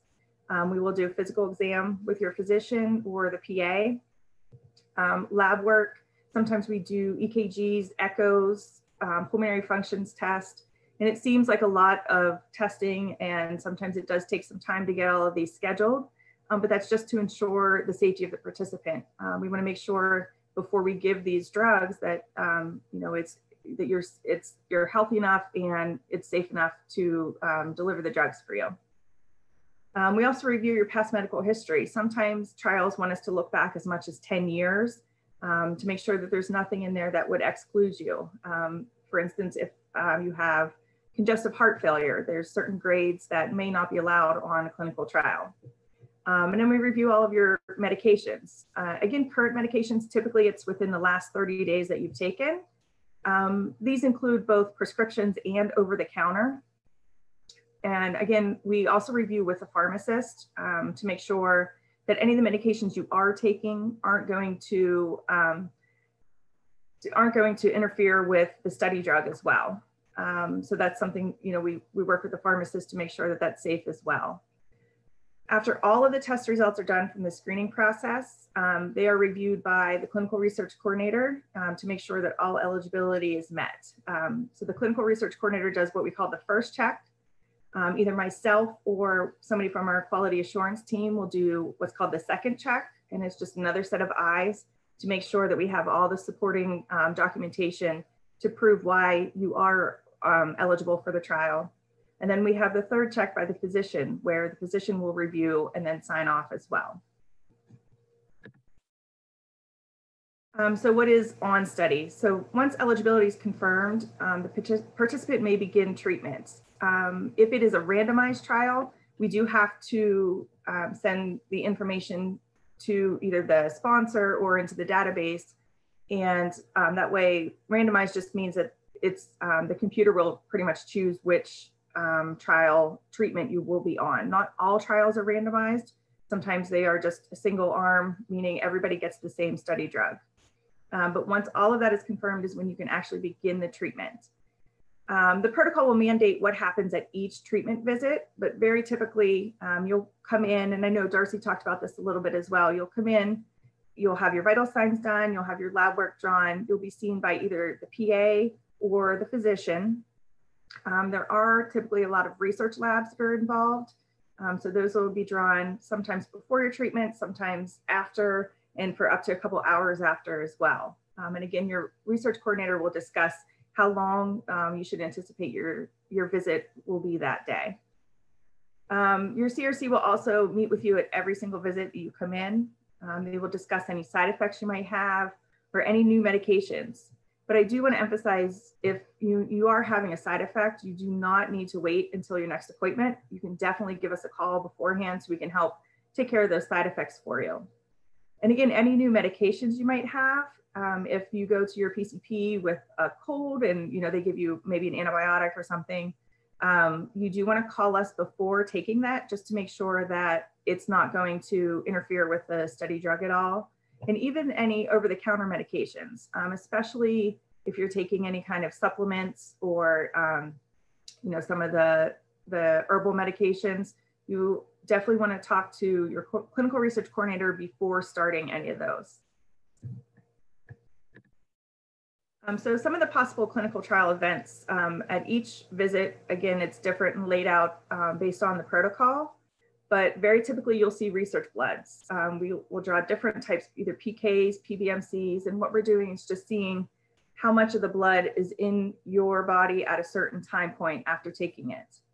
Another thing that we do a lot is the biopsies. The biopsies are very common and it's very helpful for the research to continue.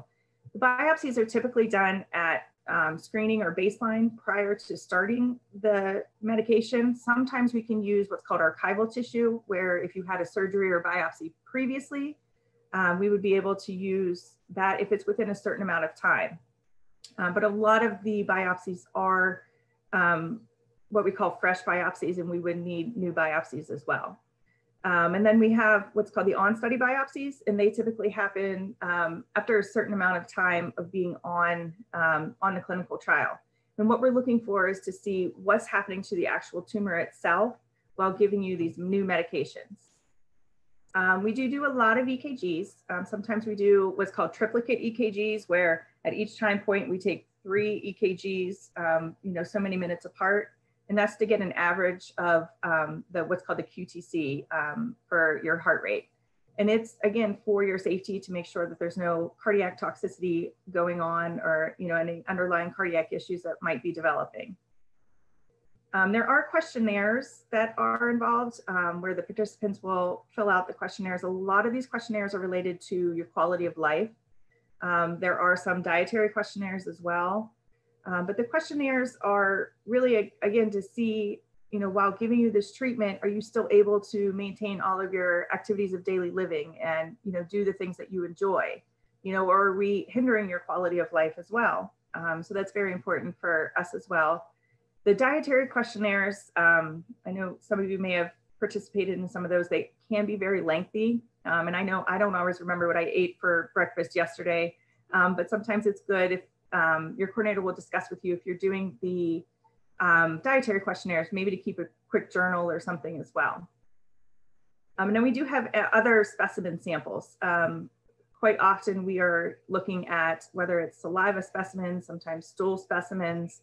And again, your coordinator will let you know when you need to bring those samples into us or when we'll have to have them provided as well for your visits. So the next part of the clinical trial is follow-up. And this occurs after treatment is complete or if it's no longer working. So a lot of the protocols will mandate treatment might happen for maybe 1 year, sometimes 2 years, or sometimes it's an indefinite amount of time. And we continue on the treatment. As we like to say, we like to ride the wave as long as possible. So if the treatment is continuing to work, you would continue to receive treatment. However, if for some reason the trial treatment is not working, we would stop and discuss with the physician about moving on to a different trial. But even though you may not be receiving treatment, we still have the follow-up procedures that happen. So the first follow-up visit is called a safety follow-up visit, and this usually occurs about 30 days after your last dose of drug. And again, it's mandated by the protocol, but sometimes they will include scans, some lab work, physical exam, EKGs, and again, a lot of research labs as well.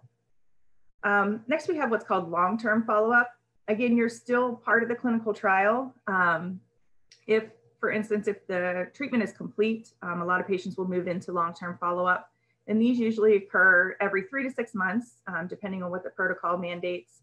And these typically include scans just to make sure that you're still responding and haven't progressed at all, as well as lab work and a physical exam with either the physician or the PA. And then the next part of survival is called the the survival follow-up visit. This typically occurs every 3 months. You may not be receiving treatment on the trial anymore, or you might have moved on to a different treatment, but we still continue to follow up to see what treatments you are receiving and just how you're responding to those and how well you're doing on those as well. This does not typically need to be an in-person visit with the physicians or the PA. A lot of this can be done either over the phone or actually just a review of your medical records as well. So some benefits of participating in a clinical trial. Number one is access to novel treatment approaches.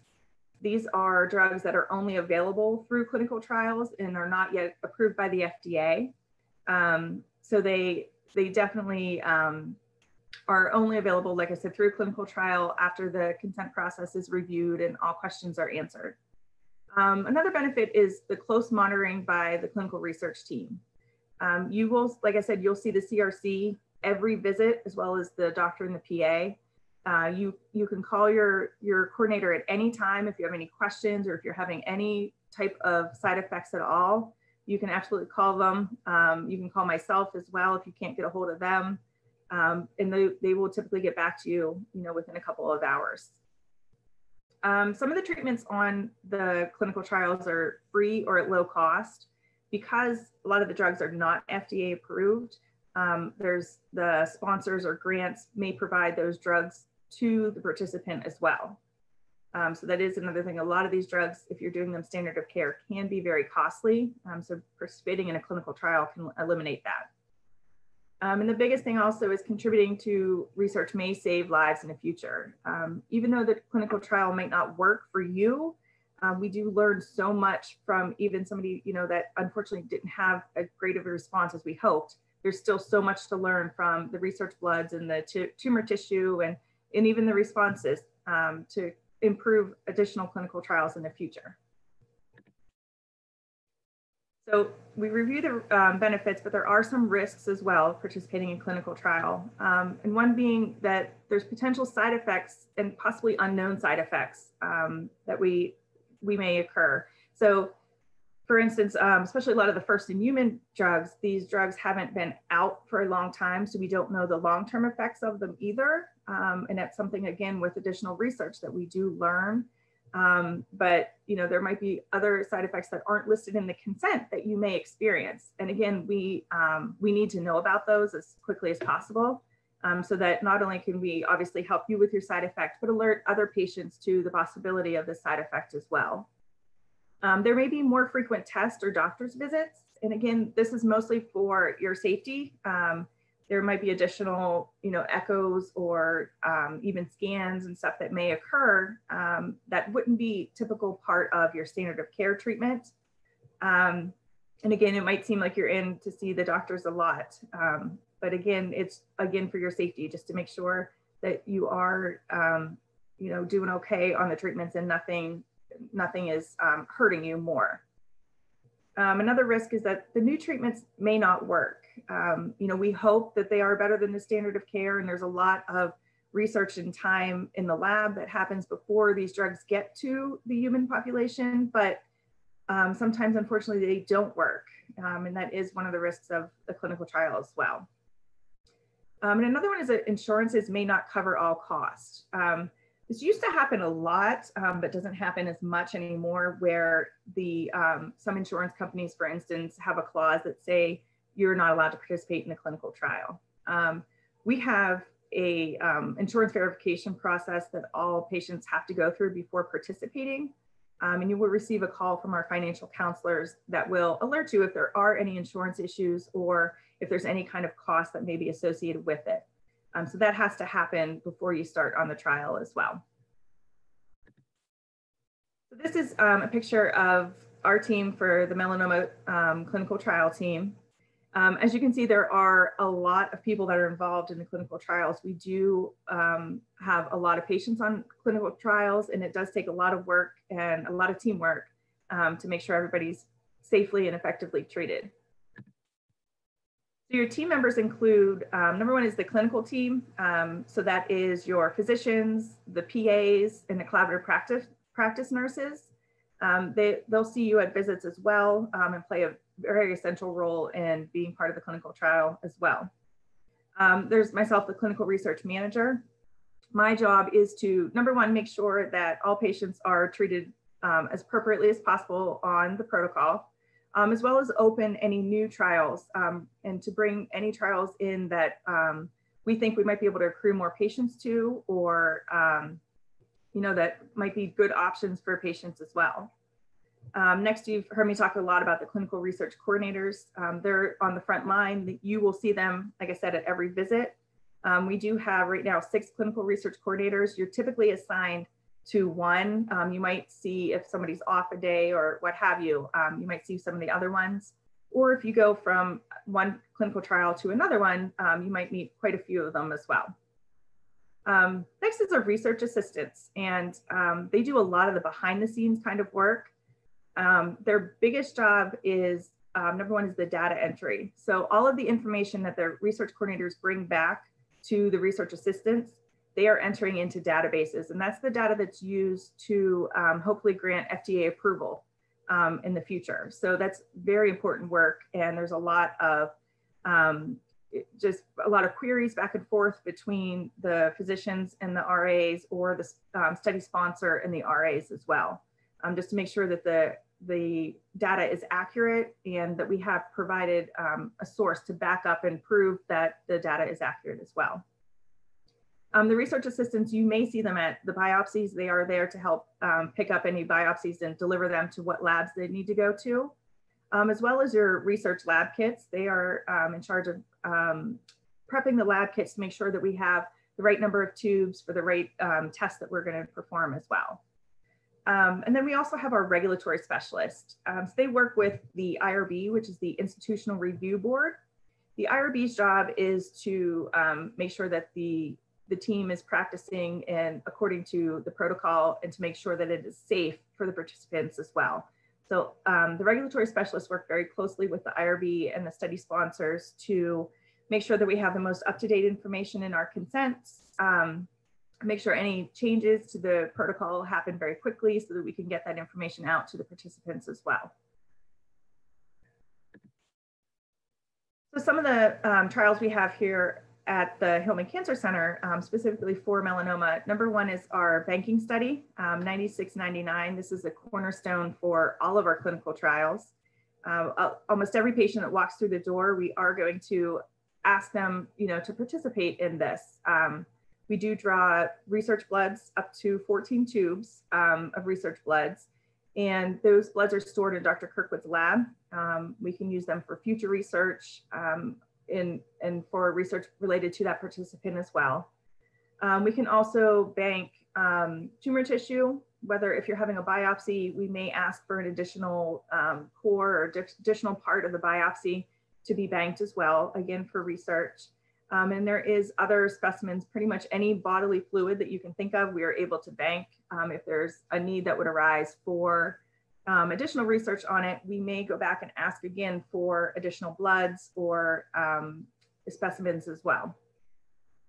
Next, we do have adjuvant treatments. So adjuvant treatment occurs after a patient has had surgery and is rendered disease-free.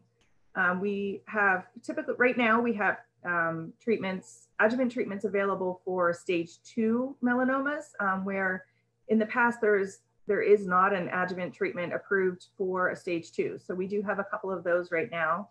And again, that's to prevent the recurrence of the melanoma from coming back. We also have neoadjuvant treatments, and this similar to adjuvant. However, there is a period of usually of a couple weeks to maybe a couple months up front before having surgery that you will have a treatment. And then after your first, what we call like the prime phase of the treatment, you'll go to have your surgery, all the cancer is removed, and then we continue treatment afterwards, and again, to prevent any recurrences that happen. We do have clinical trials for frontline treatment of advanced disease, and frontline just means that you have not received a treatment in the advanced or metastatic setting yet. And then we also have targeted therapy for advanced disease. Again, Melissa went through a lot of the BRAF MEK inhibitors, but these are based off of any mutations that we may find in the tumor itself. And then we also have treatment for refractory disease. And what that means is just unfortunately, if you don't have as good of a response as we would like for your frontline treatment, we do have refractory treatments as well.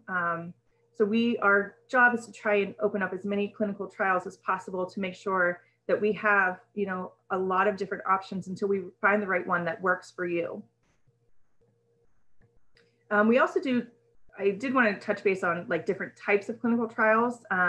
One being the sponsored trials where drug companies, whether it be BMS or Merck, or even some of the smaller drug companies, are providing and supporting the research for the clinical trial.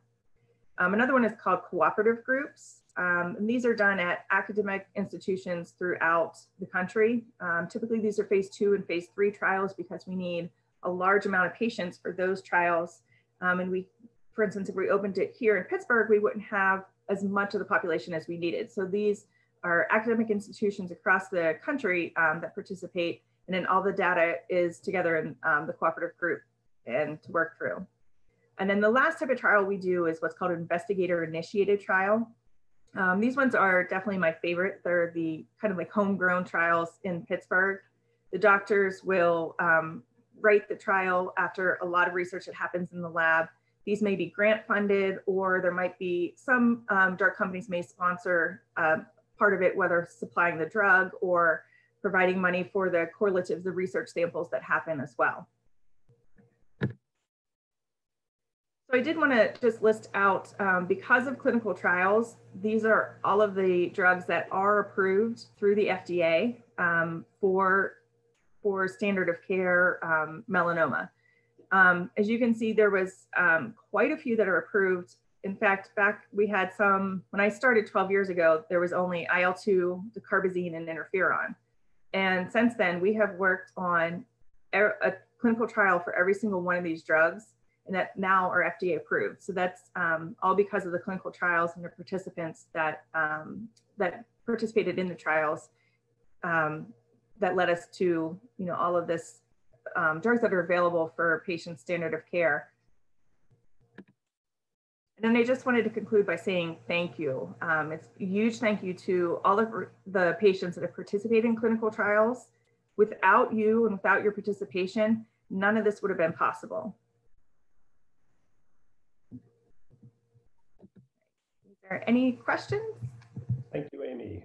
So you have the questions, and any of our participants, if you just hit that Q&A button in the top of your screen, can ask Amy any of the questions that you may have about protocols, but protocols are the central vehicle by which progress is made, as Amy has pointed out.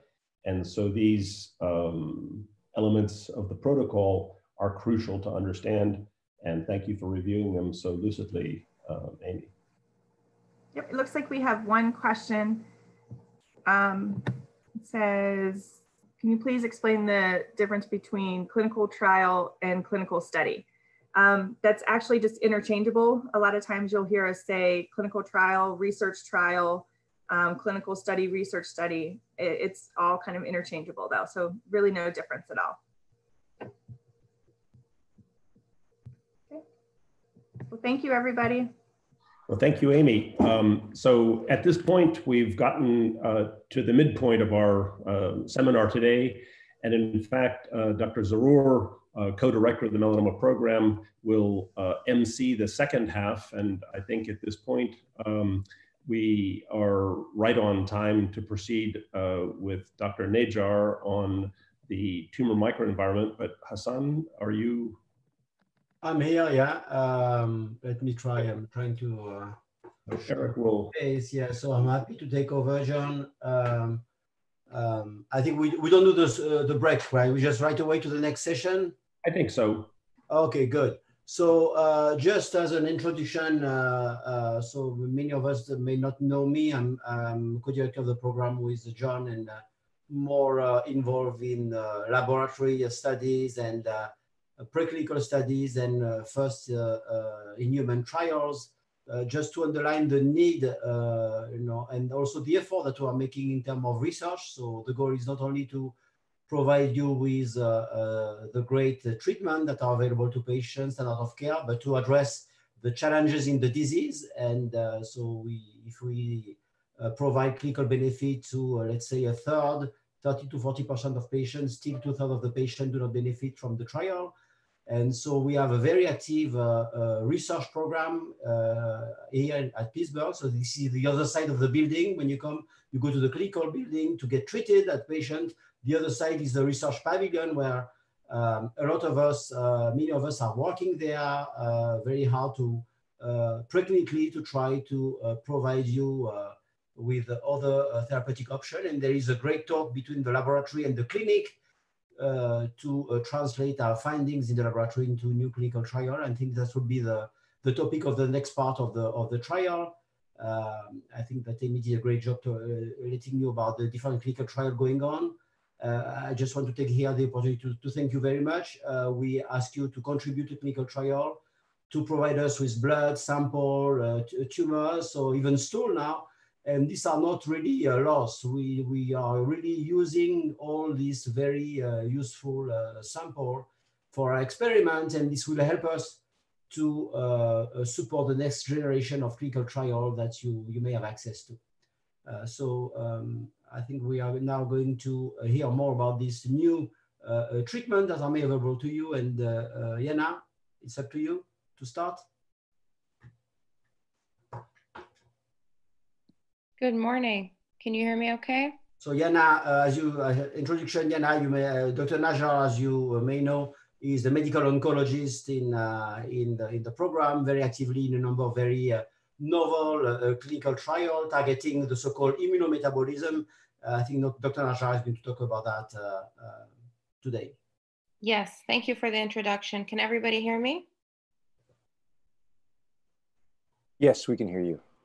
Good morning, everybody. Thank you so much for spending the morning with all of us. We really look forward every year to the opportunity to talk to you about all of the work that we're doing, which needless to say, we couldn't be doing with every patient's involvement, as Dr. Zura and Amy have referred to.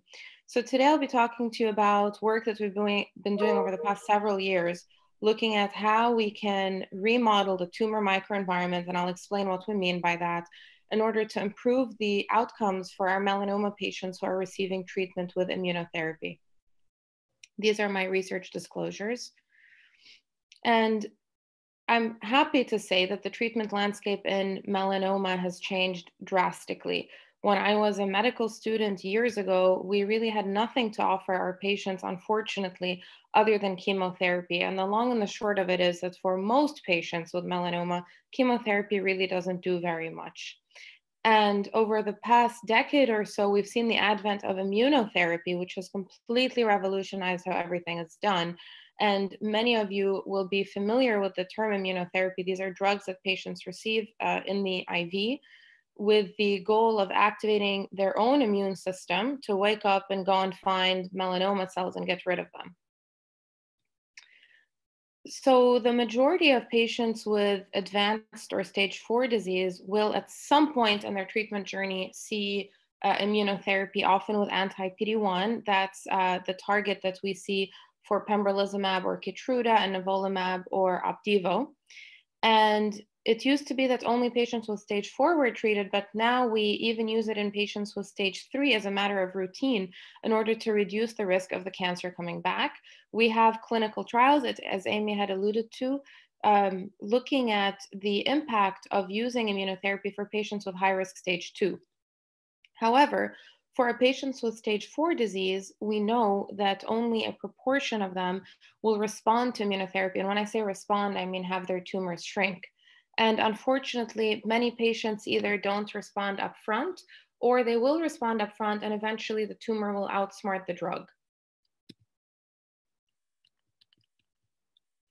And we all spend a lot of time asking ourselves questions about why that might be. Why does immunotherapy work in some melanoma patients and not others? Why does immunotherapy stop working in some patients for whom it had initially worked? How can we ensure that more patients are responding to immunotherapy up front? And in patients who initially yield benefit from these drugs and then stop responding, the tumors start growing again on scans, how can we resensitize these tumors so that they can become more likely to respond to immunotherapy? And just to make sure we're all on the same page, you may hear all of us talking about the tumor microenvironment. And what in the world do we mean by that? So the tumor microenvironment, or TME, as you'll see it's abbreviated in our slides, refers to the actual environment of the melanoma, of any tumor, but here we're talking about melanoma, of the melanoma tumor itself. What's going on inside of the tumor and what's going on around the tumor. And that includes the immediately surrounding tissues, blood vessels, immune cells, and all of the tissues that make up the support, all of the cells that make up the supporting tissue matrix. That's what we mean by the tumor microenvironment. And there's a whole lot of crosstalk that goes on between the tumor and its surrounding environment. And these have a great, great impact on whether or not patients are responding to therapy. And it's now pretty well accepted across our oncology and sciences community that differences in the tumor microenvironment between different patients and between different tumors play an absolutely critical role in whether or not patients are responding.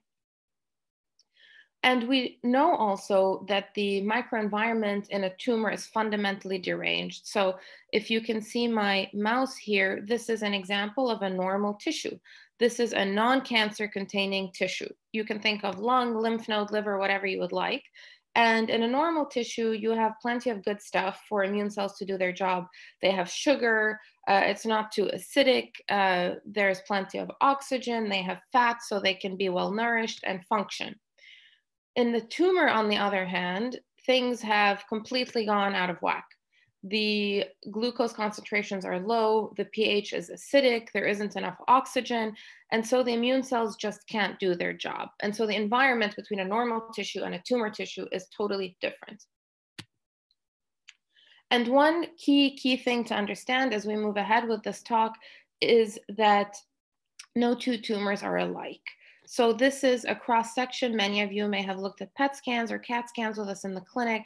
And I can assure you that these three areas that are lighting up, presumably involved by tumor, if we were to look at them all under the microscope, even though we're looking within one patient, these are all very different. Furthermore, if we look at different tumors between different patients, again, things are very, very significantly heterogeneous. And so this is a key concept. This is what we mean by tumoral heterogeneity. And over the past several years, we have, with the help of our wonderful research team, Amy and all the rest of her team, spent a lot of time looking at patient biopsies under the microscope. And we have finally figured out a good flow by way of doing this. When we get a biopsy of a tumor or a lymph node, it comes to our labs and we put a piece of it separate to be able to do very specific stains and look at what that looks like. And then we look at the tumor cells themselves, and we also look at the immune cells that are inside of the tumor that hopefully should, if they're doing what they're supposed to do, be killing tumor. And the long and the short of it is that we found that tumor cells coming from different patients look entirely different. And some tumors make their energy by using up a lot of oxygen. These are what we call by highly oxidative tumors. And other tumors make their energy by depending more on glucose up front. And these are what we call glycolytic tumors. And when we break apart tumor cells, and these are again melanoma tumors, we see a lot of heterogeneity between patients, as I said, and this is what we would have expected to find. And when we look at actual immune cells from these patients, we find very interestingly that whether or not an immune cell is coming from a tumor that's depending on oxidative or glycolytic metabolism has a very profound impact on how that immune cell is functioning. And so to summarize, tumor cells behave differently in different patients, and the way those tumor cells behave impacts the function of the immune cells. And we now understand that this is critical to whether or not immunotherapy is going to work.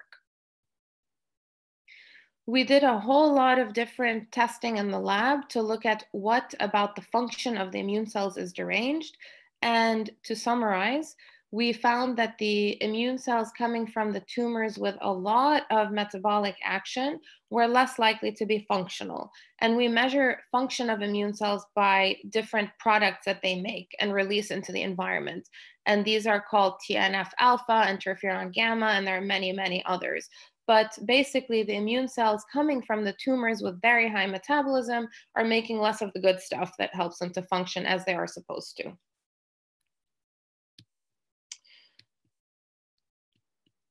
So having found that tumor cells have very different metabolism, and having found that the function of the T cells is significantly impacted by this, we then asked ourselves what, to my mind, as a physician, is the holy grail of questions: does it impact whether or not patients are actually responding to immunotherapy? And the answer seems to be yes. And these are data that we published late last year. We found that when patients' tumor cells, before they received immunotherapy, had a lot of high oxidative metabolism, they were less likely to respond to immunotherapy, meaning their tumors were less likely to shrink. We also found a significant correlation, between the metabolism of the tumor cells themselves and the overall clinical outcomes of the patient, including the duration of their response. You can see here that a patient whose tumor from their melanoma tumors had high oxidative metabolism, the drug was less likely to work for a longer time. Basically, it stopped working sooner. We also found that patients who had melanoma tumor cells that had high oxidative metabolism were likely to have progression on their scans sooner than patients whose tumor cells did not have high oxidative metabolism. And this also seems to have an impact on survival. Again, I want to stress this was a limited cohort of 19 patients, but these were very novel findings that had not previously been described in the literature. We then asked ourselves, since our hypothesis is that these tumor cells are gobbling up all the oxygen, can we see less oxygen or evidence of more hypoxia meaning low oxygen levels, in patients whose tumors are not responding? That's what we would expect to find. And in fact, that's exactly what we did find. We found that the patients whose tumors were not responding to immunotherapy had evidence of more hypoxia or less oxygen in the tumor itself. And again, we think it's because the tumor cells themselves are basically eating up all of the oxygen and not leaving any there for the immune cells, which they need to function. And so our data overall have suggested to us that it's really the tumor's ability to sequester or utilize up oxygen rather than the tumor's ability to utilize glucose, and taking it away from the T cells or immune cells is one of the many, many things, but certainly one of the things we think that renders melanoma tumors resistant to immunotherapy. And so we asked ourselves, how can we make the microenvironment of the tumor less hostile to immune cells, and so make it more likely that tumors will respond to immunotherapy? Is there a way that we can actually change the dynamics inside of the tumor microenvironment? How can we decrease the oxygen consumption of tumor cells? And there are a whole lot of drugs out there that can do this, but you can take it from me, they're very toxic. So we had to think a little bit outside the box about drugs that have this side effect, if you will, of reducing oxygen consumption by tumor cells. And one of these drugs is metformin, which is a diabetes drug that is very widely used. Now, I want to make the key point here that even though metformin is a diabetes drug, what we think it's doing in tumor cells is it's decreasing the tumor's ability to take up oxygen from the environment, thus leaving it there for the immune cells.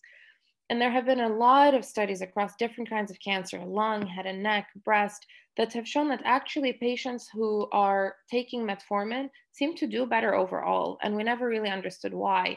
This hadn't really been described in melanoma, but we have looked at a series of over 2,000 patients at our institution, and we find that this is also the case in melanoma, and this is actually a manuscript that is now going to be under review at a scientific journal.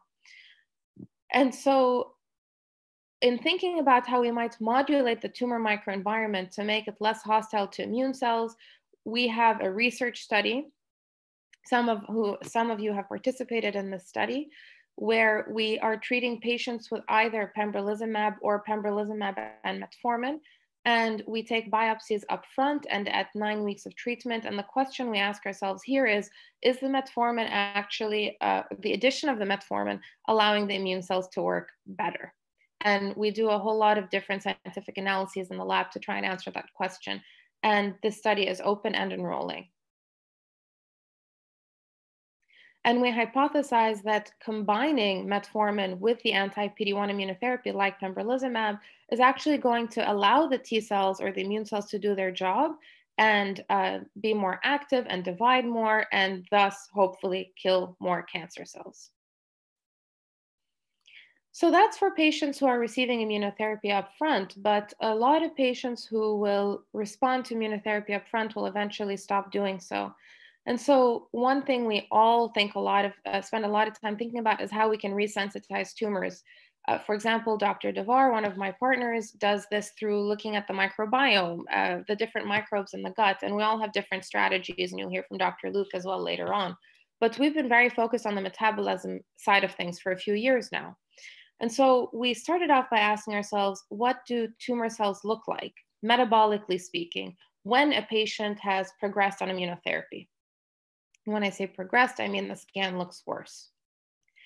And these are data that we generated over the past couple of months in the lab, looking at the tumor cells themselves at progression, that's over here, pre-treatment.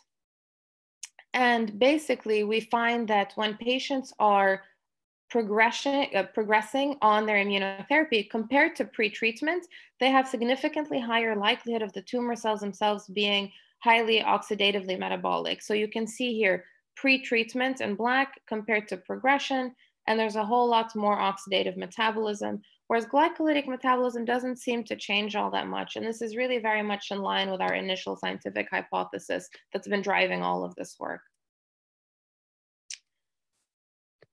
So based on these data that I've just shown you, which suggest that when tumors stop working, it's because they probably have managed to survive the selective pressure by having high oxidative metabolism, we started to think maybe if we can actually remodel the environment of the blood vessels themselves, that might be one way of overcoming this resistance to immunotherapy. Tumor cells, as they divide and turn into full-on tumors, need to supply themselves and nourish themselves. And so they build new blood vessels, and this process is called angiogenesis. And VEGF is one of the key mediators, arguably the key mediator of angiogenesis. And this is a protein that's expressed, and it is key to the formation of new blood vessels in tumors and non-tumor tissues alike. And this is also data that's we generated in my lab in the past couple of months, looking at the expression of VEGF receptor. And there are different kinds of VEGF receptor, VEGFR1, 2, and 3. And to summarize, we see that VEGF expression is pretty variable across tumors, pre and post-treatment. And so understanding that, we didn't want to target a single VEGF receptor. We wanted to target all of them because the differences in VEGF expression pre and post-treatment are not homogeneous across all patients. And so we've been thinking about how to modulate hypoxia or low oxygen in tumors of patients who have stopped responding to anti-PD-1. This is a concept that's been thought about a lot in melanoma and in a whole lot of different tumors. And the long and the short of it is, in melanoma, at least to date, it's kind of been a bust. And we think that might be because the drugs being used were kind of like nukes to the tumor microenvironment. They were just hitting all of the vessels and killing all of the vessels surrounding the tumor and not letting any oxygen get in there. So kind of making things worse instead of making things better. And so we started to think if there might be a little bit more targeted way of doing this. And there's a medication called axitinib that's used in other kinds of cancer that hits all of the VEGF receptors. And it's approved already, and it's been tested already it's been approved in a different cancer, kidney cancer, but it has been looked at in some kinds of melanoma. It has not yet been looked at in patients with melanoma whose tumor specifically stopped responding to immunotherapy. And so what we have proposed to do is to look at the combination of axitinib with anti-PD-1 immunotherapy. And I'll tell you a little bit more about that in a second. And before we went through the process of trying to get this concept up and running, we first asked ourselves if targeting VEGF itself can improve oxygen tension or oxygen levels in the tumor itself. And the answer is yes. I will show you here that when we use a lower dose of axitinib, you can see less hypoxia. However, when you use a very high dose of axitinib, you are seeing more hypoxia. And that's what I meant earlier when I said it's kind of a nuke when you go in at a very high dose. You kill all of the blood vessels. And so you're actually ending up with less oxygen in the tumor, which is essentially the opposite of what we're trying to do. And so we think a lower dose of these kind of drugs is probably the more logical thing to pursue. Before we do any clinical trial with patients, oftentimes we like to find that there's really robust, what we call preclinical rationale. And so these are experiments that we did in mouse models. These are animals that are treated with different drugs trying to treat melanoma. And we find that when we use axitinib with immunotherapy, it works better than when we use immunotherapy alone or axitinib alone, suggesting that there is some synergy between these two different types of drugs, which is, of course, what we had been hoping to see. And so now I will come to this clinical trial that I had mentioned to you. I actually was working this morning on the budget, which tells us we're quite close to getting it up and running.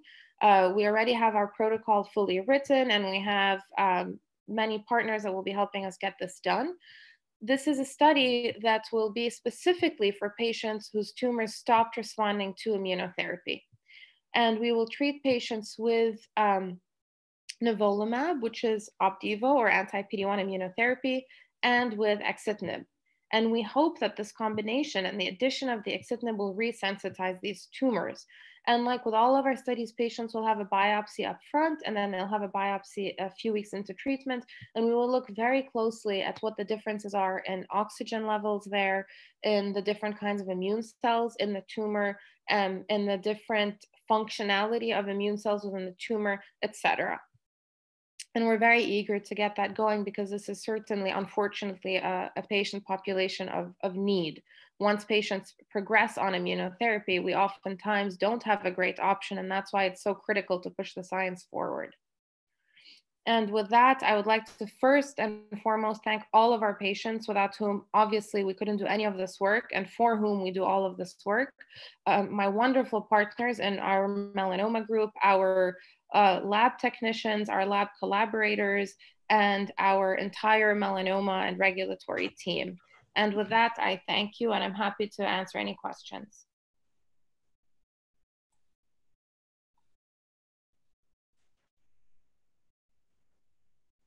Well, I don't know if there is any question, so feel free to write, to use the chat to write your question, and Dr. Najjar may answer this.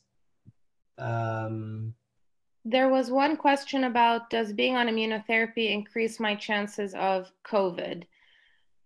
Obviously, everything to do with COVID is very novel. We're all learning as we go. My hunch would be probably not, because you are not in any way immunosuppressed. It's not like a patient on chemotherapy whose immune system is functioning at a disadvantage. Immunotherapy does not do that. And so my hunch would be probably not. There's another question. Can you comment on method of sentinel lymph node biopsy in stage 2-3 patients? Certainly. So I would first of all clarify that we don't know the stage, whether it's stage 2 or 3, until we have a sentinel lymph node biopsy. So once we know a patient has a melanoma, the first thing we do, if it's past a certain thickness, usually more than 0.8 Breslow, is to check a lymph node. If a lymph node is positive, then the patient would be stage 3. If the lymph node is negative, but the melanoma itself is past a certain thickness, then it's stage 2. I hope that answers your question, but we don't know the stage without doing the lymph node. That's exactly why we do it. Okay, thank you very much. There's a question that asks if this meeting can be seen later. So I don't have the answer to this question. Is it registered? It will be available for the patient to be seen later? I'm not sure I follow. Yeah, it's a question, not a scientific question, asking if this meeting can be seen at a later time. I don't know if you register this meeting, and will you make it available online? Yes, the presentations will be available on the YouTube channel for AIM at Melanoma. Okay, very good, very good. Thank you so much. So thank you, Dr. Najjar. It was a great talk, underlining really the new treatment that may really improve upon current immunotherapy of melanoma. So that's what we're trying to do. This is one aspect of the question. The other aspect is also to address all clinical settings. So improve the treatment of patients in the naive setting, people who have not been treated so far, people who have been treated with current treatment, but do not respond. So this is what we call a refractory setting.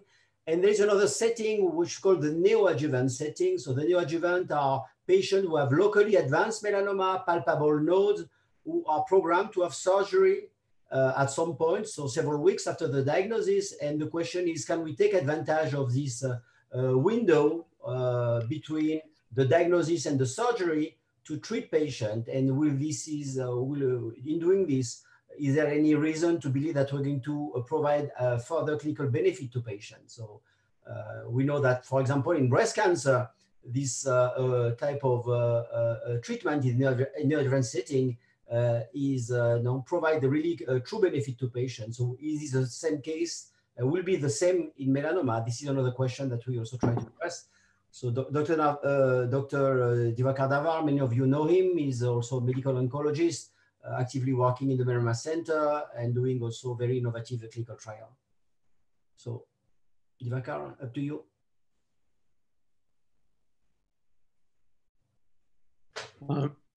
So thank you, Hassan. Can everybody see the slides? Yeah, very well. Perfect. Okay.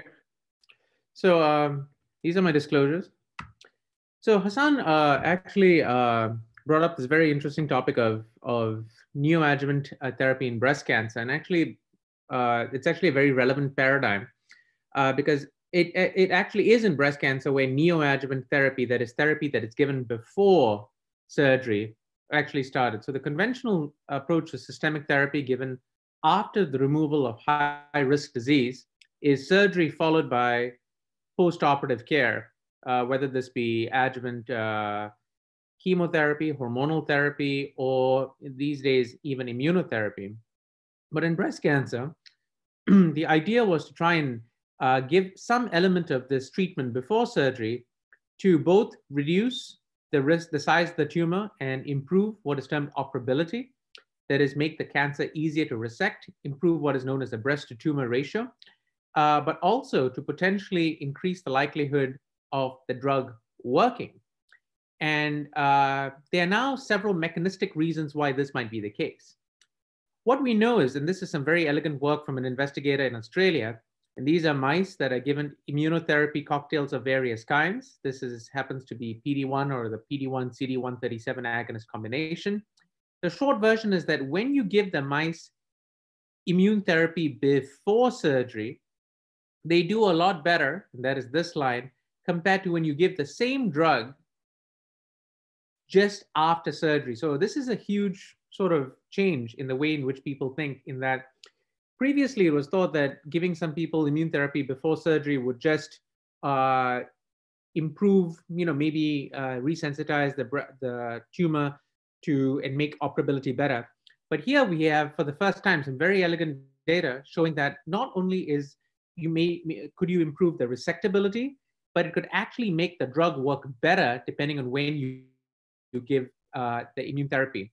And this is now a paradigm that has been taken forward in breast cancer and has resulted in, firstly, the approval of this as being the standard of care in breast cancer, but also a drug approval endpoint in breast cancer.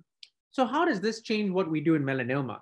Well, high-risk resectable melanoma, that is patients with lymph nodes that are palpable, the patients who have cancers that were originally stage 1 or stage 2, who then relapse with a lymph node in the armpit or in the neck or in the groin and have palpable lymph node disease, comprise about 7% of all incident melanoma on an annual basis. And the key thing to understand about these patients is that they have a high risk of the cancer coming back even before you start the adjuvant therapy. In fact, in these studies that were done, these are the studies that got adjuvant nivolumab, that's Checkmate 238, adjuvant pembrolizumab, that's Keynote 054, and adjuvant targeted therapy with dabrafenib and trametinib, that's CombiAd, approved. The key thing to understand is that in these patients, in these studies, a quarter of the patients who enrolled actually could not even go on to receive either one of the control arms or the investigational arms because they failed, because their cancer actually came back before they started. So the point is that these high-risk patients, patients with palpable lymph nodes, actually comprise the majority of patients who don't even get to start the adjuvant therapy because they screen fail for these sometimes before they start. And two, they also comprise the majority of patients who actually fail adjuvant therapy even when it's given quickly. So the short version is that this is a very, very relevant paradigm in melanoma, because even when you do things well, the survival remains poor. And we better need to understand why certain drugs work and certain drugs don't work. And therefore, giving people treatment before surgery, doing the surgery, allows us to understand why drugs work a little better. There have been lots of trials that have been done in this space in the last couple of years. I've summarized a variety of these over here. And the key thing to understand is that the readout that you've seen from some of these, that we've seen from some of these, is basically this column here on the right, which is the PathCR column. That is the proportion of patients who have high killing of cancer, meaning a pathologic near complete or complete response, ranging from 20% with one dose of a single PD-1 inhibitor, pembrolizumab, to up to about 60% with patients with combination targeted therapy. And with Ipi-Nivo, that is Opdivo with Yervoy, can be as high as 45%. But the key thing here is that these numbers can be improved.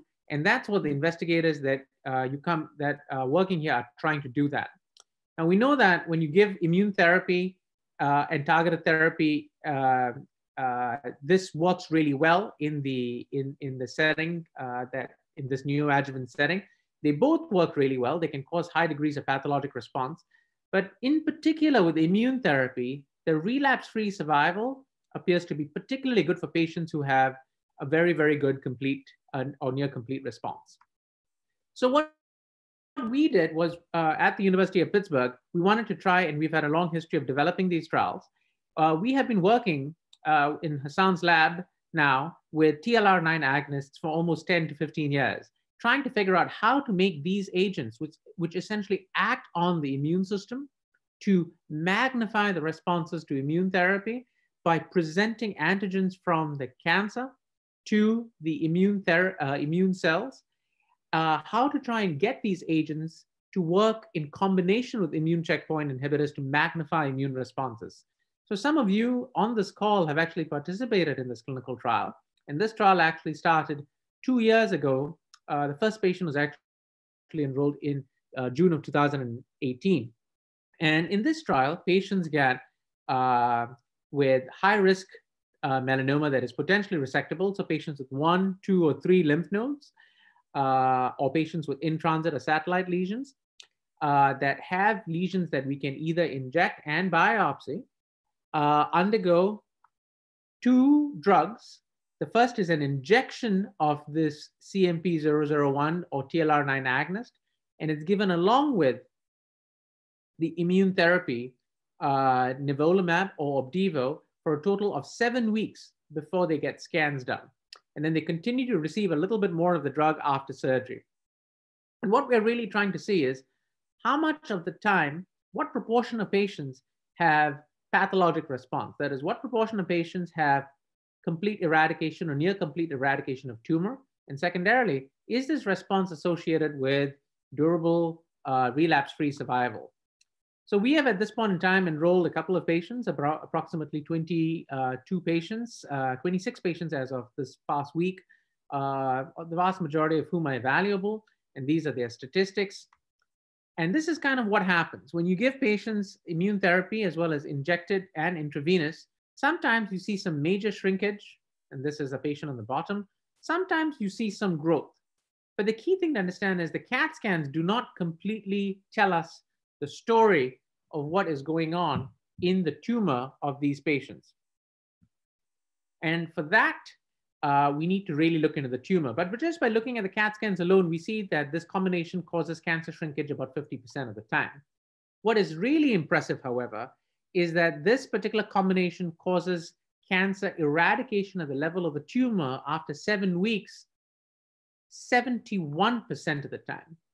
So what's really, really amazing about this particular combination is that not only are we seeing complete eradication of tumor or near complete eradication of the tumor 71% of the time, but that this is happening without the major side effects that were seen with some of the other immune therapy combinations. So just to give you an idea as to how this stacks up compared to existing immune therapy combinations, from a couple of slides ago, we saw that immune therapy that is the best available standard treatment that we give to patients with advanced cancer causes pathologic complete response rates of 45%. Well, this causes pathologic complete response rates of 62%.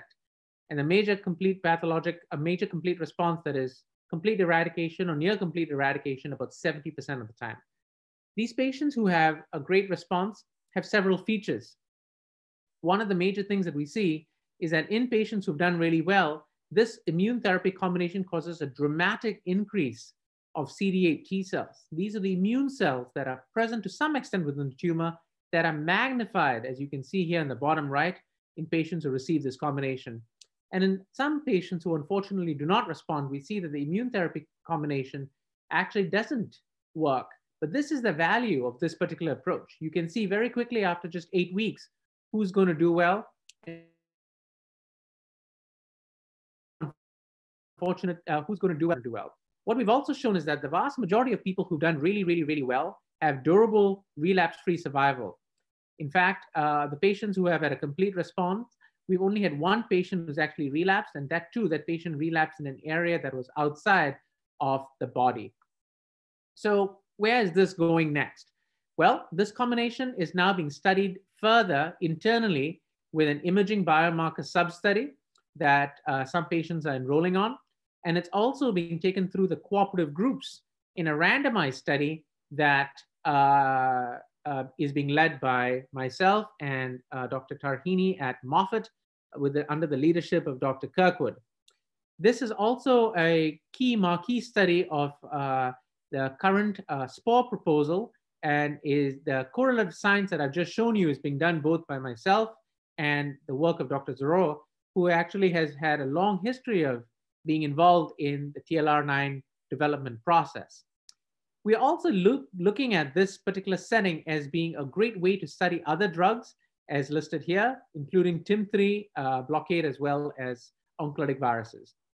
So in conclusion, neoadjuvant therapy and target neoadjuvant therapy with either immune therapy or targeted therapy is very active in highly resectable melanoma that is of stage 3, B, C, or D substages, and is associated with a high PCR rate. Having this complete eradication of tumor clearly improves both your relapse-free survival and overall survival. However, unlike breast cancer, this endpoint is not a regulatory endpoint, at least for now, and though that may change. We are very interested in moving this forward.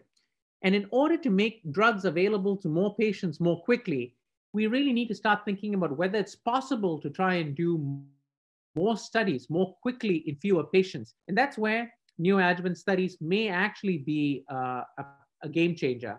But in order to do that, we need to go through a couple of steps. And that's what the melanoma community is working through at this time. So even though right now, this is not a registrational strategy, this may be a registrational strategy in the future. What can you do?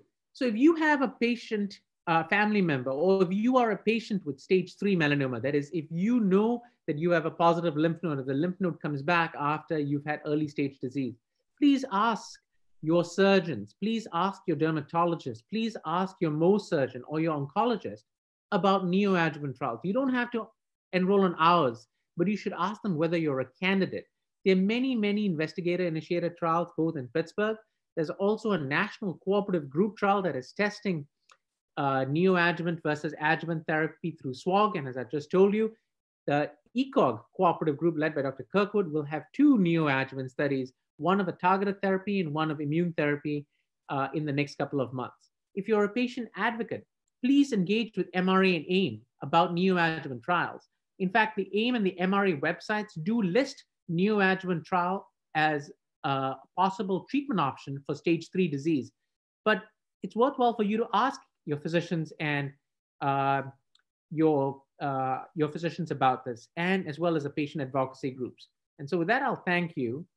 and I'll stop and answer any questions you might have. Okay, thank you very much. I think it was a great talk. Any question, please post that and we are happy to answer. I don't see any for now.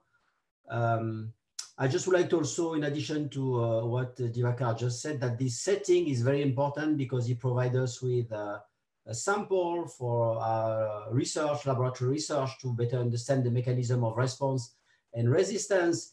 And so as you have heard today, in melanoma, we went in a few years from not enough treatments to too many treatment, too many therapy, too many combinatorial therapy.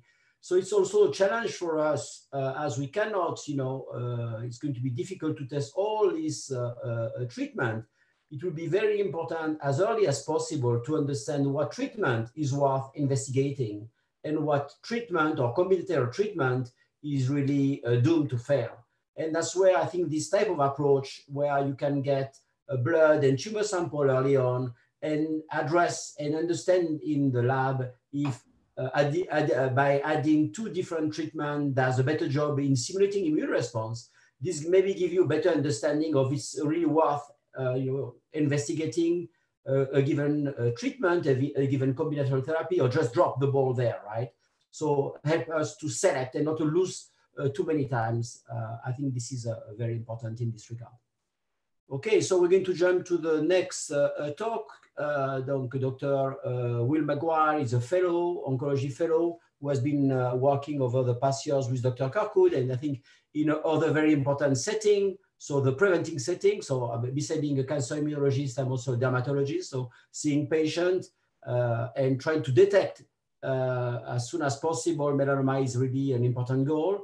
To prevent also, we know that patients are high risk, people with a lot of moles, atypical mole, history of melanoma. And so once we identify this patient at risk, the question is what can we propose in this patient to prevent melanoma occurrence? It's been the holy grail that we are trying to reach since many years, and much effort has to be done in this area. And this is the work that Dr. Kirkwood and Dr. Maguire are doing within the melanoma program. So Will, it's up to you. All right, thank you for the introduction, Dr. Zaror. Can everybody hear me? Yes, we can hear you. Very good. Okay, so yeah, and thanks, Dr. Kirkwood and AIM at Melanoma for having me speak today. As Dr. Zaror pointed out, I'm going to be talking about a pretty different topic for the next 15 minutes, which is the prevention of melanoma. And I'll explain what this term therapeutic prevention means in a couple slides. So why do we care about melanoma prevention? In this graph, you can see that melanoma is the 5th most commonly diagnosed cancer in the United States, and the number of new diagnoses is increasing faster than pretty much any of the other common cancers. So clearly there's an issue there. And if you asked me on April 4th, 2020, what can I do to prevent myself from getting melanoma? I would recommend the traditional recommendations, which are applying sunscreen, wearing sun protective clothing, avoiding excessive sun exposure, and getting routine skin exams with a healthcare provider. But clearly, on a population level, those have not been enough to slow this rising number of melanoma diagnoses. So to figure out what we could do better, one approach that might be helpful is to look at what's worked in other diseases. So for example, in heart disease, everyone may be aware, heart disease and cancer have been the top 2 leading causes of death for many years. And this graph shows really a remarkable decrease in deaths from heart disease in both men at the top and then women over the past several decades. And as much as 50% of this improvement has been thought to be due to something that we're calling therapeutic prevention, which is the use of medicines to prevent, slow, or reverse the onset of disease. Now in heart disease, what these are is medications like blood pressure medications and medications for high cholesterol that are very well established in clinical practice. So why hasn't this been more successful in cancer? I'm going to list a few issues here and potential solutions. First of all, cancer is a very complicated set of diverse diseases, really. And our understanding of what causes cancers to develop has really lagged behind our understanding of heart disease. Fortunately, there have been a wealth of advances in both knowledge and techniques to study the development of cancer that are helping us address this problem better moving forwards. Second, cancer develops over many years. And in order to prevent cancer, patients may need to take a medication for many years. So in order to balance the benefits and the risks, we have to basically develop medications that are inexpensive and minimally or non-toxic. So the way people have addressed this so far is by using existing medications that are old, inexpensive, and have extensive safety history. And people have also used things like vitamins or diet-based chemicals. The other important piece of this is focusing on treating patients who are at higher risk of developing cancer so that the potential benefit will outweigh any risk or inconvenience that they might experience. Finally, and this sort of relates to the second point, there's a relative lack of interest from big pharmaceutical companies because these medications almost have to be inexpensive and easily available. Pharmaceutical companies are much less likely to witness huge profits from developing these agents. So what that means is to run these studies, we rely on funding from the government and from philanthropy money for this important research. So for the rest of the talk, I wanted to briefly go over just a survey of 3 topics in therapeutic prevention of melanoma. First, I wanted to talk about what patients might benefit the most from preventing melanoma. And to look at this, I wanted to start with just a brief figure of how melanoma develops from normal benign skin cells to benign nevi to more atypical looking nevi, and then sort of localized melanoma, and then finally invasive melanoma that invades into the skin and can spread elsewhere in the body. In reality, there's frequently not such an orderly stepwise progression, but it's still helpful to, this figure is still helpful to discuss. And important parts of this are that a lot of this early process is driven by ultraviolet radiation from the sun or tanning beds that causes progressive damage to the skin cells. And it's just logically makes sense that patients who've already had a melanoma probably have other areas of their skin that are intermediate in this process and are at risk for developing another melanoma. The other feature of this that I wanted to talk about was this intermediate neoplasm or atypical nevus, as Dr. Kirkwood sometimes calls them, funny moles. And these can sometimes progress to melanomas. It's estimated that 20 or 30% of melanomas develop from atypical nevi. And patients who have multiple atypical nevi are at higher risk for developing melanoma. So to put all of this together, patients with both a history of prior melanoma and multiple atypical nevi have about a 9-fold risk greater than the general population of developing another melanoma. And we feel that these are appropriate patients to target in terms of cancer prevention. Another point that I wanted to mention here is that the atypical nevi provide something that we can study. We can look at features of atypical nevi before and after drug treatment and try to see whether the drug is working. So we are working with a couple companies to develop innovative technologies to look at atypical nevi. There's a company called Vatel that has designed this very interesting image analysis software that can take images of individual nevi or even a patient's whole back and correct for different lighting, different patient positioning, or even changes in the patient weight, and also identify the nevi in an automated fashion and compare features of different nevi over time. So this allows us to perceive changes that might be impossible to notice just in a routine skin exam every several months or every year. The other technology that we're excited about is developed by a company called DermTech, and it allows us to non-invasively assess the gene expression in atypical nevi over time. What this involves is applying adhesive tapes to the lesion, stripping them off, and in that process, some of the genetic material is removed and can be analyzed in the lab. A very specific version of this assay has been shown to be of benefit in the diagnosis of melanoma and is now entering clinical practice. So we're hoping to expand this technology to look at other genes and how they change with treatment. So the second topic I wanted to talk about briefly is a specific drug that we're looking at for therapeutic prevention of melanoma.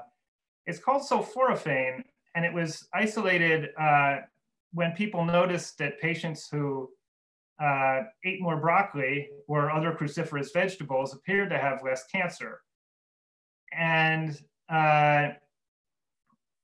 this led to the isolation of sulforaphane, which could plausibly be behind some of these effects. And sulforaphane has been studied in a large number of cell and animal models and in some early human studies. It's now in a number of human clinical trials to prevent various types of cancer. There's specific evidence, early evidence, that it could be effective in preventing skin cancer. It not only alters the response of the skin to ultraviolet radiation, but it also potentially has effects on later processes in melanoma development, including invasion and metastasis. So you may be asking yourself, you know, why don't we just eat a lot of broccoli? Why do we even need this research? And there are a couple points I want to point out. First of all, the mature broccoli actually contains relatively little sulforaphane. It's mostly in these 3-day-old broccoli sprouts, which are not a usual food.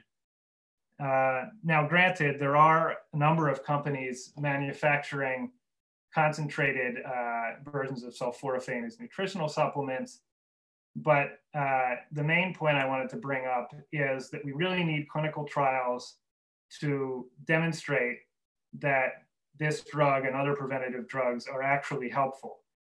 There have been a number of examples of drugs that showed promise for cancer prevention, but then when they were studied in large enough human trials, they did not have the effects that people expected. So I definitely want to echo what a number of other people have said today about the importance of participating in well-designed clinical trials and, you know, probably only using experimental compounds like this in that context of clinical trials.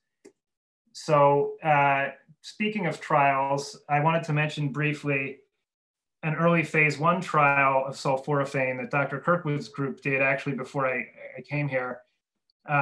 In this patient population I was talking about, patients with a prior history of melanoma and multiple atypical nevi, 17 patients were given different doses of oral sulforaphane for a month.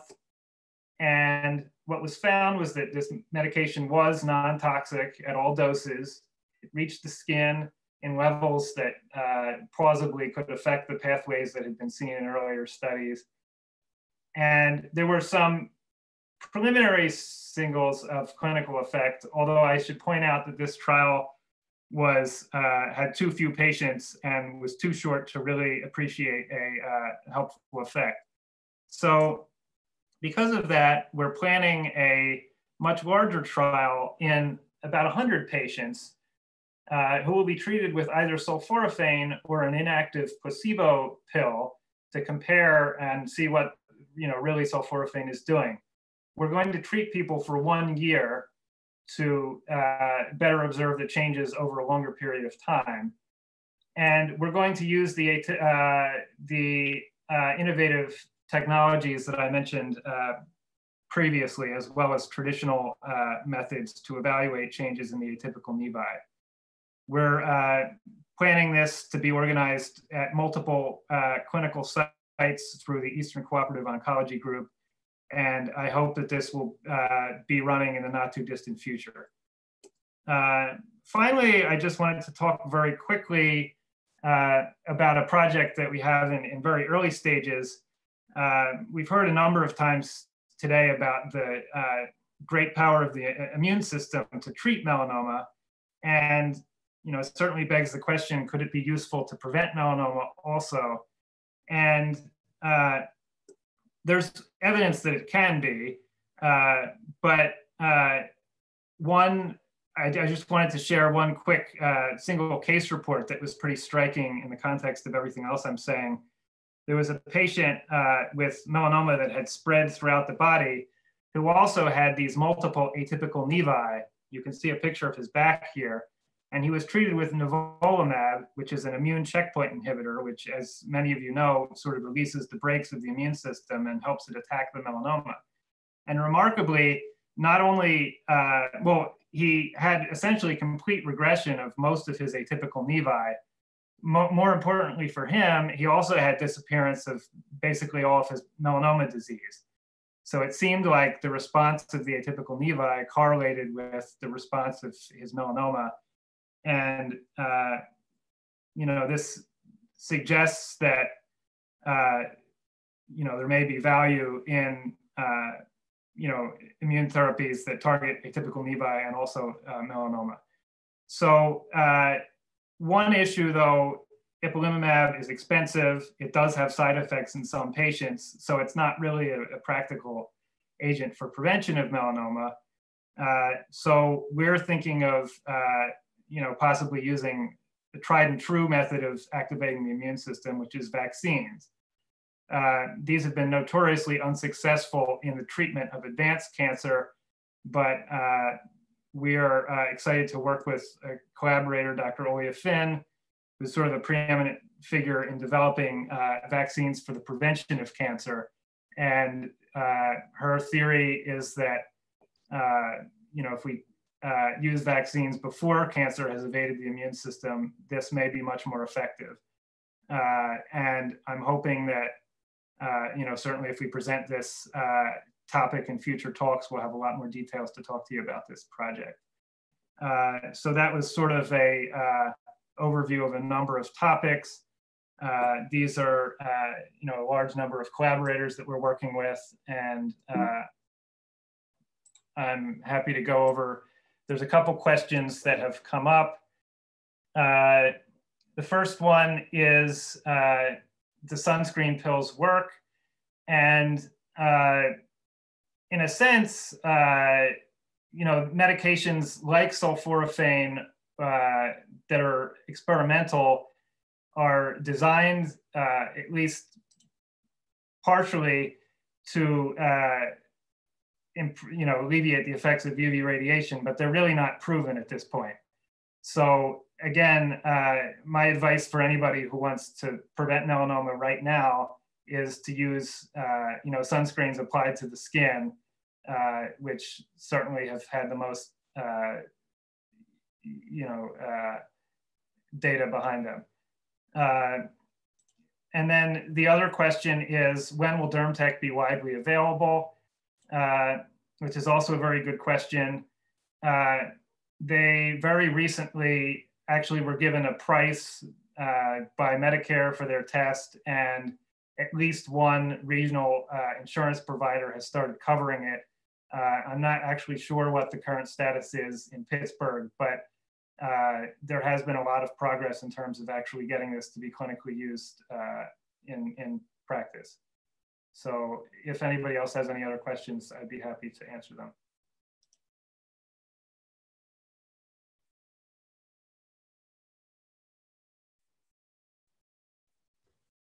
Okay, thank you so much, Will. Great talk. I think we're going to switch to the next talk of the day, Dr. Jason Luke, who is a newcomer in the program coming from the University of Chicago. So he's also a melanoma oncologist who is also focusing on new immunotherapy of a solid tumor beyond melanoma, so the tumor. And I think what has been championed is the use of genomics, so sequencing, sophisticated sequencing of tumor to identify some profiling, gene profile that can be used to design next combinatorial therapy of melanoma and other tumors, so-called precision medicine. Jason, it's up to you. Oh, thank you very much. And I very much appreciate the opportunity to speak today. As was suggested, I'm going to speak on topics about new immunotherapies, precision medicine, and biomarkers for melanoma. And before I start, it's always appropriate to make disclosures about interactions with industry. As Dr. Zaror mentioned, I do a lot of clinical trials of new drugs for cancer, integrating biomarkers as was discussed. And so there are many different disclosures here, I believe all to be in a positive fashion. So for the outline of my talk, I'm going to discuss current treatments and near-term clinical trials that you should be cognizant of in terms of next steps that are about to happen soon in the field. Biomarkers, which are things that we can use to predict better or worse outcomes from treatment, as well as the next generation of immunotherapy approaches that are rapidly coming forward. So I like to start my talk by going back in time a little bit to actually when I started my career as a melanoma oncologist was right around the year 2011.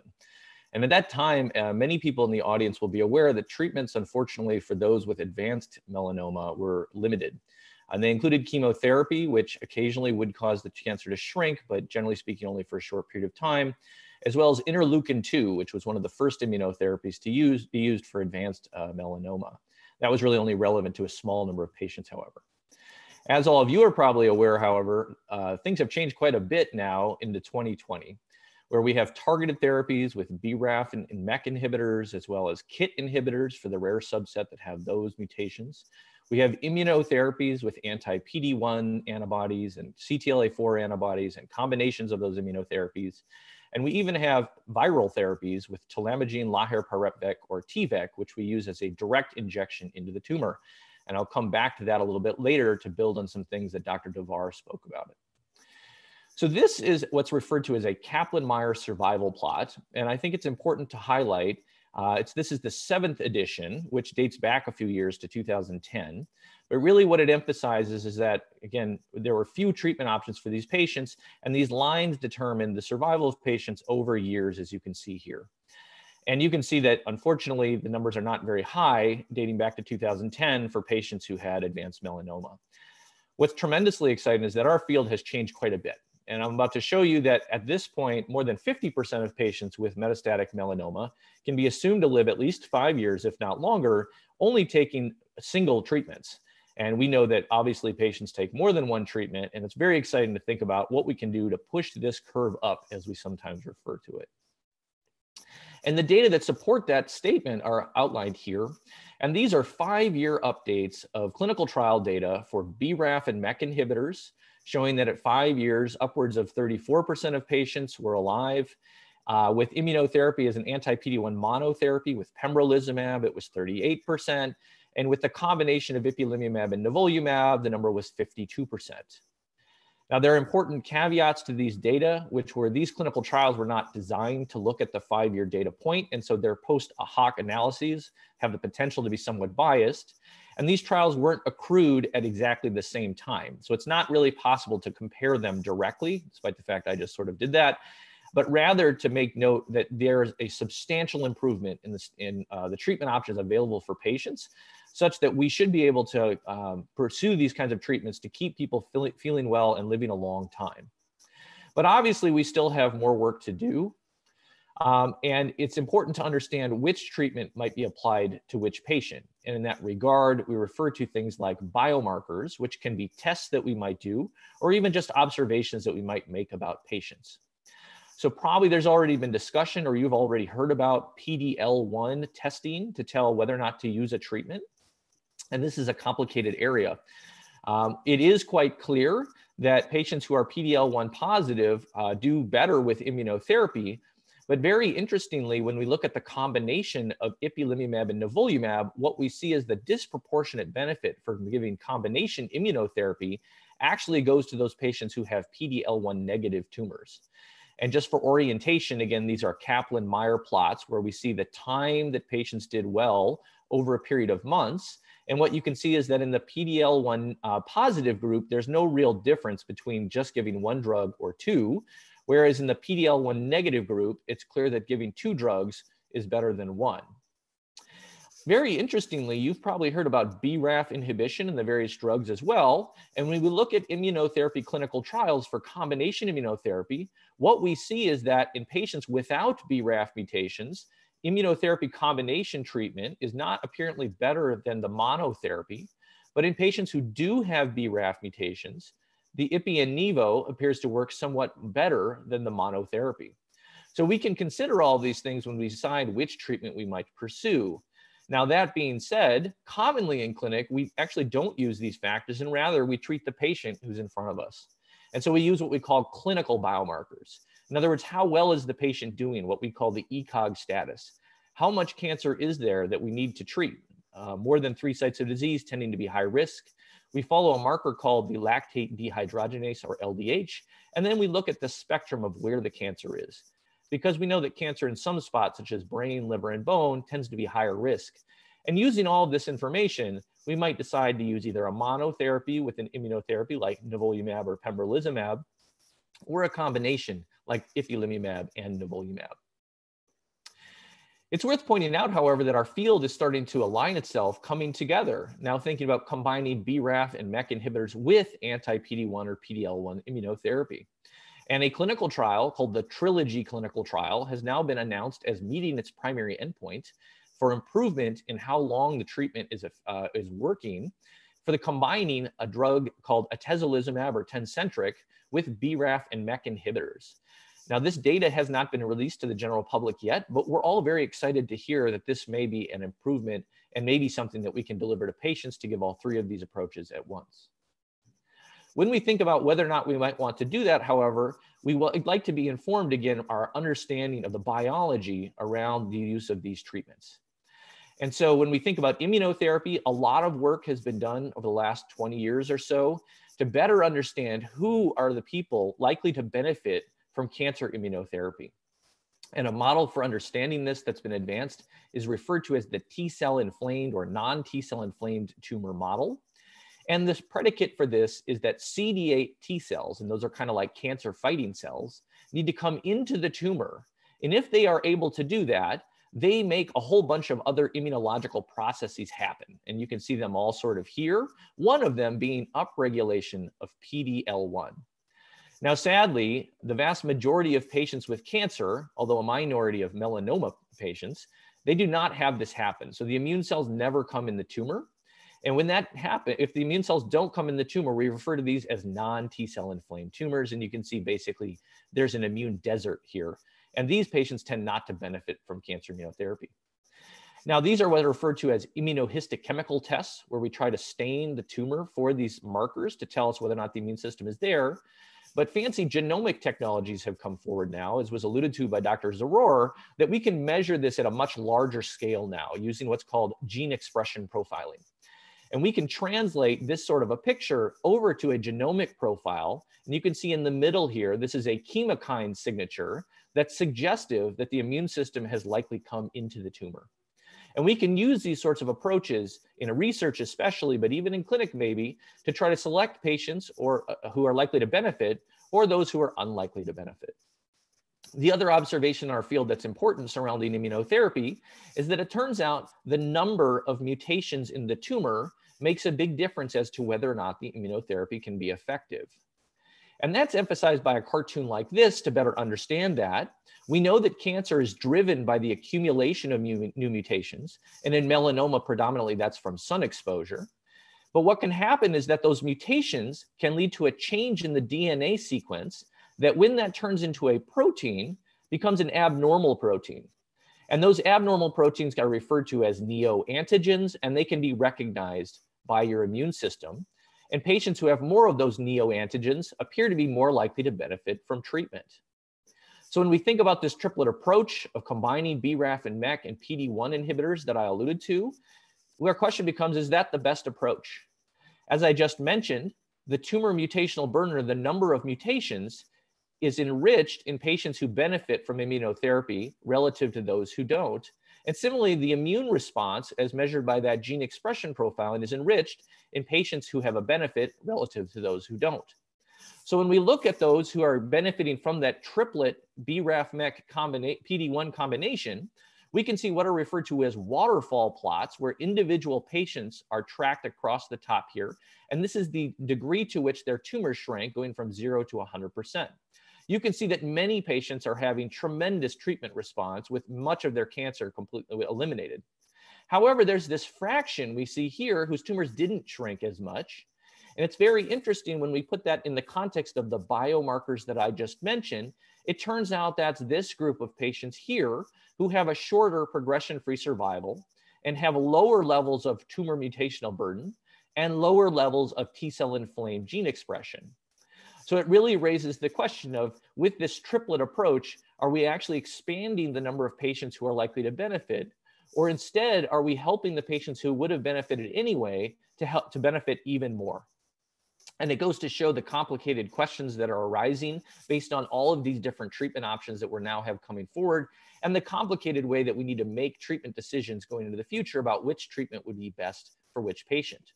None of this is to tell you exactly which treatment you might take, but rather to show the processes that the doctors are considering and that the researchers are used to better understand these different treatments.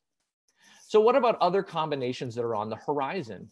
And it's interesting to note that there are 3 randomized phase 3 clinical trials that are open for accrual and nearing completion in the very near term that will really change the way we think about all the different treatment options we have. So one of them is a trial called Master Key 265, where pembrolizumab, or anti-PD-1, is being combined with T-VEC. We'll come back to this. Another one is nivolumab, anti-PD-1, being combined with another checkpoint antibody for the immune system towards LAG-3, with a drug called relatlimab, and another phase 3 trial of nivolumab anti-PD-1 with a drug called bempeg-aldezleukin. You can practice that 100 times if you'd like. And that's a drug which is a variation of a drug we've used for a long time called interleukin-2, and you'll remember I mentioned it at the very beginning. So what are these clinical trials and what are their rationale? Well, in the trial of pembrolizumab plus T-VEC, what we do, or what is taken forward, is that the modified oncolytic virus that's approved by the FDA for the treatment of melanoma is injected into tumors while patients get anti-PD-1 immunotherapy with pembrolizumab at the same time or right after that. And what we can see on a translational biomarker level is that patients that do well have an influx of immune response, presumably due to the virus and the immunotherapy. So here are patients who have a partial or complete response, and you can see before treatment, there's a little bit of immune response, which is this purple or pink. I'm not sure how it's showing up on your screen. But after injecting the virus, there's a lot more immune response. And after giving the immunotherapy, there's even more. And this is very exciting as it tracks along with as we understand the science. What about that combination that I mentioned of the LAG-3 or relatlimab? So you're aware that PD-1 or PD-L1 is a receptor ligand interaction on those T cells that limits their activity. It turns out there are other molecules that also regulate the activity of immune cells, one of those molecules being this one, LAG-3, and using an antibody against that, we can block it. And in patients with melanoma who have previously received immunotherapy and had it be not effective, we see that those who retain high levels of LAG-3 expression on their tumor are those more likely to benefit from this treatment. And you can compare that to those who do not have high LAG-3, whose tumors got bigger, whereas those who have the LAG-3 tumors got smaller. And again, a phase 3 trial is reading out soon, hopefully, to investigate this combination of PD-1 or with nivolumab and LAG-3 with relatlimab. I also mentioned the combination of nivolumab with this molecule, a CD122 agonist, bempeg-aldezleukin. And this is a complicated molecule that in a fashion releases these IL-2 molecules to stimulate the immune system in combination with immunotherapy to make our effector CD8 cells more likely to kill cancer cells and to limit the activity of other regulatory mechanisms in the immune system, like CD4 Treg cells. And these are data from the early clinical trial, and again, a waterfall plot of individual patients with how much their cancer either grew or shrank. And the very interesting thing that we see in this clinical trial are those patients whose tumors are PD-L1 negative. And again, those would be tumors we would expect not to be very likely to respond to immunotherapy. You can see there are some patients who had a complete response. Their cancer completely went away, and several others where it shrank quite a bit, suggesting that this combination may be able to overcome some of the resistance mechanisms that limit immunotherapy otherwise.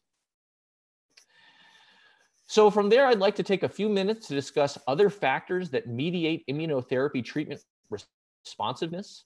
On the left, you can see a responder patient, a non-responder. I like this. It's from sort of like the Jerry Seinfeld patient example back from the 90s. And we mentioned already that differences in the tumor or the tumor microenvironment can definitely differentiate responders and non-responders, with patients whose tumors have more mutations or have interferon-associated T-cell inflamed tumor microenvironments being more likely to respond. But what about other factors? Like, what about differences at the level of the person or the host who has the cancer? So things like the age or the sex of the person, their metabolism, or their body mass index. In other words, how large are they? As we're aware from other diseases, that things like germline polymorphisms or the regular DNA that's in every one of us can mediate our likelihood of having disease or recovering from disease. And in the current environment, we know some people are less likely to get infections, and some people are more likely, and some people get lupus, and some people don't. What about host fitness? And we're learning a lot now about exercise, but there are some paradoxical findings that are worth discussing as well. So just to briefly outline, where is the field going? There's a lot of work now being done to try to interrogate people's normal DNA to tell us whether or not their normal DNA sequence could give us a suggestion of how likely it is they're likely to benefit or get side effects from immunotherapy. And I won't go through all of this data, but rather note that in the bold here are some genes that have been identified from patients with melanoma who seem to be more associated with side effects from treatment with ipilimumab or anti-PD-1 antibodies. And the interesting thing that we see from this list is these are genes that have been well known from the medical literature for a long time to be associated with things like autoimmune disease, lupus, rheumatoid arthritis, and things like that. And we're beginning to do large-scale genomic studies to integrate factors from the normal DNA as well as the tumor DNA into plots like this. And one fun thing about doing genomics is you get to make these pretty pictures. This is what's referred to as a Manhattan plot, where you can see the genetic data in various sort of wheels here related to different clinical issues. And you don't have to try to interpret this, but on the inner one, we see the likelihood of getting toxicity with diarrhea from immune therapy. On the middle one, we see responsiveness to checkpoint immunotherapy. And on the far one, we see how long do people live after getting immunotherapy. And the point with this is we're starting to integrate on multiple levels the genomic data that we can generate from the patient as well as from their tumor. What about the host fitness in terms of how healthy is a person? And we usually think in medicine that people should try to maintain what's referred to as a normal BMI, or generally speaking, be relatively slim as a healthy body style. Very interesting, over the past couple of years, we've observed from several analyses, first from the MD Anderson Cancer Center, but now from multiple groups, that in fact there appears to be a paradox in terms of the likelihood of patients with melanoma doing well over a long period of time. And these are, again, Kaplan-Meier plots of survival over time for patients with melanoma. And what we can see is that in the group who get BRAF and MEK inhibitors, as well as immunotherapies, that those patients, in fact, who are obese are those that tend to do the best relative to those who are normal. However, this does not happen for patients who get chemotherapy. And this is a little bit of a head scratcher. No one really understands why, and we're not going forward to recommend that people become obese, but I think does emphasize that nutrition and healthy metabolism are important aspects, and that we don't want patients losing a lot of weight during their treatment because that seems to have deleterious side effects. So finally, what about factors that mediate immunotherapy response in terms of the environment? What factors do we come in contact with that may shape our immune system. And again, in the current atmosphere, the virus being one that we consider, but many groups are starting to think about the contents of the microbiota, or the commensal microorganisms that live in symbiosis with us within, say, our guts or in the fecal materials. And many groups have now investigated correlations of those bacteria with treatment outcomes. And this is analysis that we did when I was still at the University of Chicago, where we analyzed the first 50 patients that we were able to obtain samples with and looked at their likelihood of treatment response to anti-PD-1 antibodies. And very interestingly, when we allowed the computer to automatically select and separate patients based on their bacterial contents into those with responders and non-responders, we saw a sharp difference. In other words, there were clear differences between the likelihood of response and non-response based on which bacteria are present in your gut. And you can see that on the right-hand side over here, what's referred to as a heat map, which a number of bacteria are associated with having a good response and being responders, and a bunch of bacteria are associated with a bad response or being non-responders.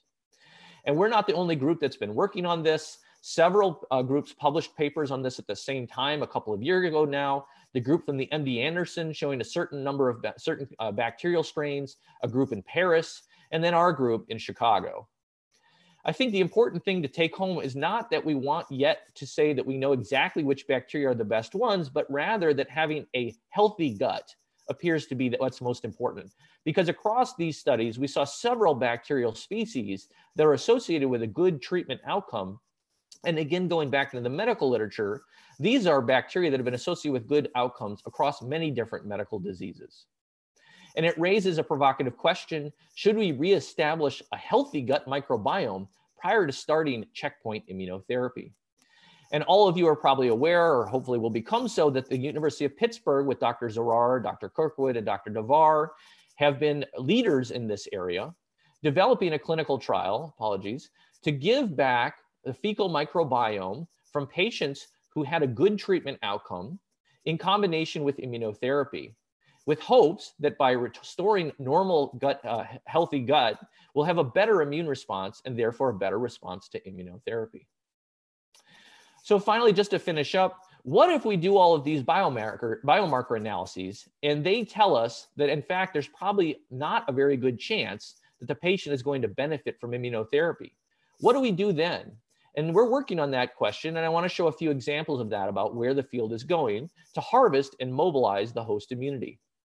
So the first of these is a concept called tumor-infiltrating lymphocytes, or adoptive cell transfer. And this is a process where a patient has surgery to remove the tumor, and from the tumor, we grow the immune cells that are in the tumor.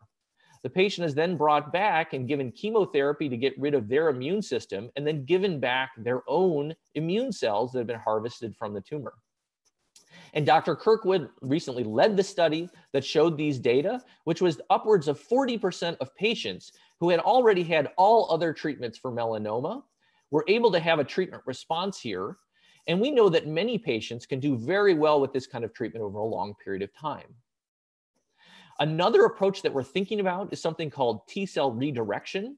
And there's a drug coming very soon called tebentafusp, or IMC-GP100, which I like to tell patients is a lot like immunological tape. It takes two pieces of the immune system, what's referred to as the T-cell receptor, as well as another part of an antibody, and literally tries to pull immune cells into the tumor by latching the immune system cells onto tumor cells. And what we can see from translational analyses is that in some patients, this leads to the induction of those interferon or T-cell inflamed genes, as I mentioned before, and that can show visually like this, where at baseline, there's not much going on in the tumor, but after giving this drug, we can pull the immune system into the tumor. And we're very excited about this as a way to restore immunity and potentially add to this by using the drugs that we already have. Finally, T-cell transduced T-cells are very interesting. In other words, can we find a T-cell from a patient who already benefited from immunotherapy and then insert that T-cell into another patient's immune cells and try to use that to treat cancer? And the example here is a patient who has their blood cells taken. We then put into their blood cells the T-cell receptor from another patient who benefited, and then give those T cells back to this person. And a number of clinical trials are ongoing in this regard, and will require new biomarkers around HLA status and other things to help us better understand this. But it's very exciting because this may be an option for patients where treatment otherwise was ineffective. So in conclusion, BRAF and MEK, PD-1 and PD-1 CTLA-4 combinations are all standard frontline options, and the choice really depends on a number of factors, which I'm sure have been discussed. I've listed a few of them here, but this is a common conversation to have with your doctor about what is of value and what your risk and tolerance of side effect profile is. There are well-described molecular biomarkers of activity in melanoma, BRAF, PD-L1, tumor mutational burden, as I mentioned, but we commonly don't really use them, honestly, because we treat the people in front of us based on the symptoms and the disease that we see immediately in front of us. There are many more combination treatments that are coming forward, and I won't go over all of them again. It was probably somewhat overwhelming just how fast I covered them. But the point is that there's a lot of excitement that will continue to make progress for melanoma. And other biomarkers and therapeutic dimensions of host immunity are beginning to be understood, like the germline, our regular DNA, as well as the microbiome. And I mentioned these cell-based immunotherapies are rapidly advancing, and we're really excited about moving forward with them. So with that, I'd like to say thank you very much for the opportunity to speak. I think this has been a great symposium. I'd like to pass things back to Dr. Zarar and Dr. Kirkwood. So thank you very much. Yes, thank you, Jason, for this great presentation. I would like also to thank all the presenters for their great talk. It was really very enjoyable. I hope the patient did enjoy it. And I will give the baton to John for the closing remarks. Oh, thank you, Hassan, and thank you, Jason, and all of our colleagues who spoke today. This was really a tour de force, your final talk, Jason. I think for our patients, we have done this now for actually more than 25 years, but with AIM, we've done it for the last half dozen in a way that I think has been able to far more broadly get out there. And so I thank AIM for providing the video link, without which we could not have done this today, given the pandemic. Maybe turn it back to Samantha Guild, who may have a closing remark or two from AIM. So thank you very much. Hopefully everybody can hear me. First, I do want to say thank you so much to everybody at UPMC, not just the people who spoke today, but also Lisa Huntley in the Melanoma Center. We could not have pulled this off. It was a bit of a scramble over the last few weeks as things were developing with COVID. And so a lot of this really happened in the last few days. So thank you so much. I want to thank everybody for attending. We are going to be doing more of these via Zoom. So we appreciate you. Some of you, this is new technology for you, just like it is for us. So thank you for joining. I just want to mention a couple of the resources that we have available for you outside of these events. You all saw Melissa up on the screen earlier. She is also AIM's Ask an Expert. So if you did not get your questions answered today, many of you may have questions that are coming up later on you might think of, please feel free to reach out to us. We have a toll-free number, and it is 877-246-2635. There's also going to be a follow-up email that's coming, which will have a link that takes you directly to the page, and you can complete a form and reach out to her that way. And we have a number of different resources. We talked a lot about side effect management. We've got sheets on those, BRAF videos to continue answering your questions. And I also want to mention the fact that, one of the other things that we do is research, and that came up today, and we cannot thank the patients enough. And I'm proud to say that we recently opened at UPMC, our first site, a fresh frozen primary tissue bank. So if you have questions about the tissue bank and the research that we are doing with UPMC, I encourage you to reach out to them and ask those questions. Again, thank you so much. I know it was a long morning for many of you. You're not just on the East Coast, reaching us throughout the world. So thank you so much, and stay safe. Thanks. Well, that concludes our symposium, and thanks to all again for your part.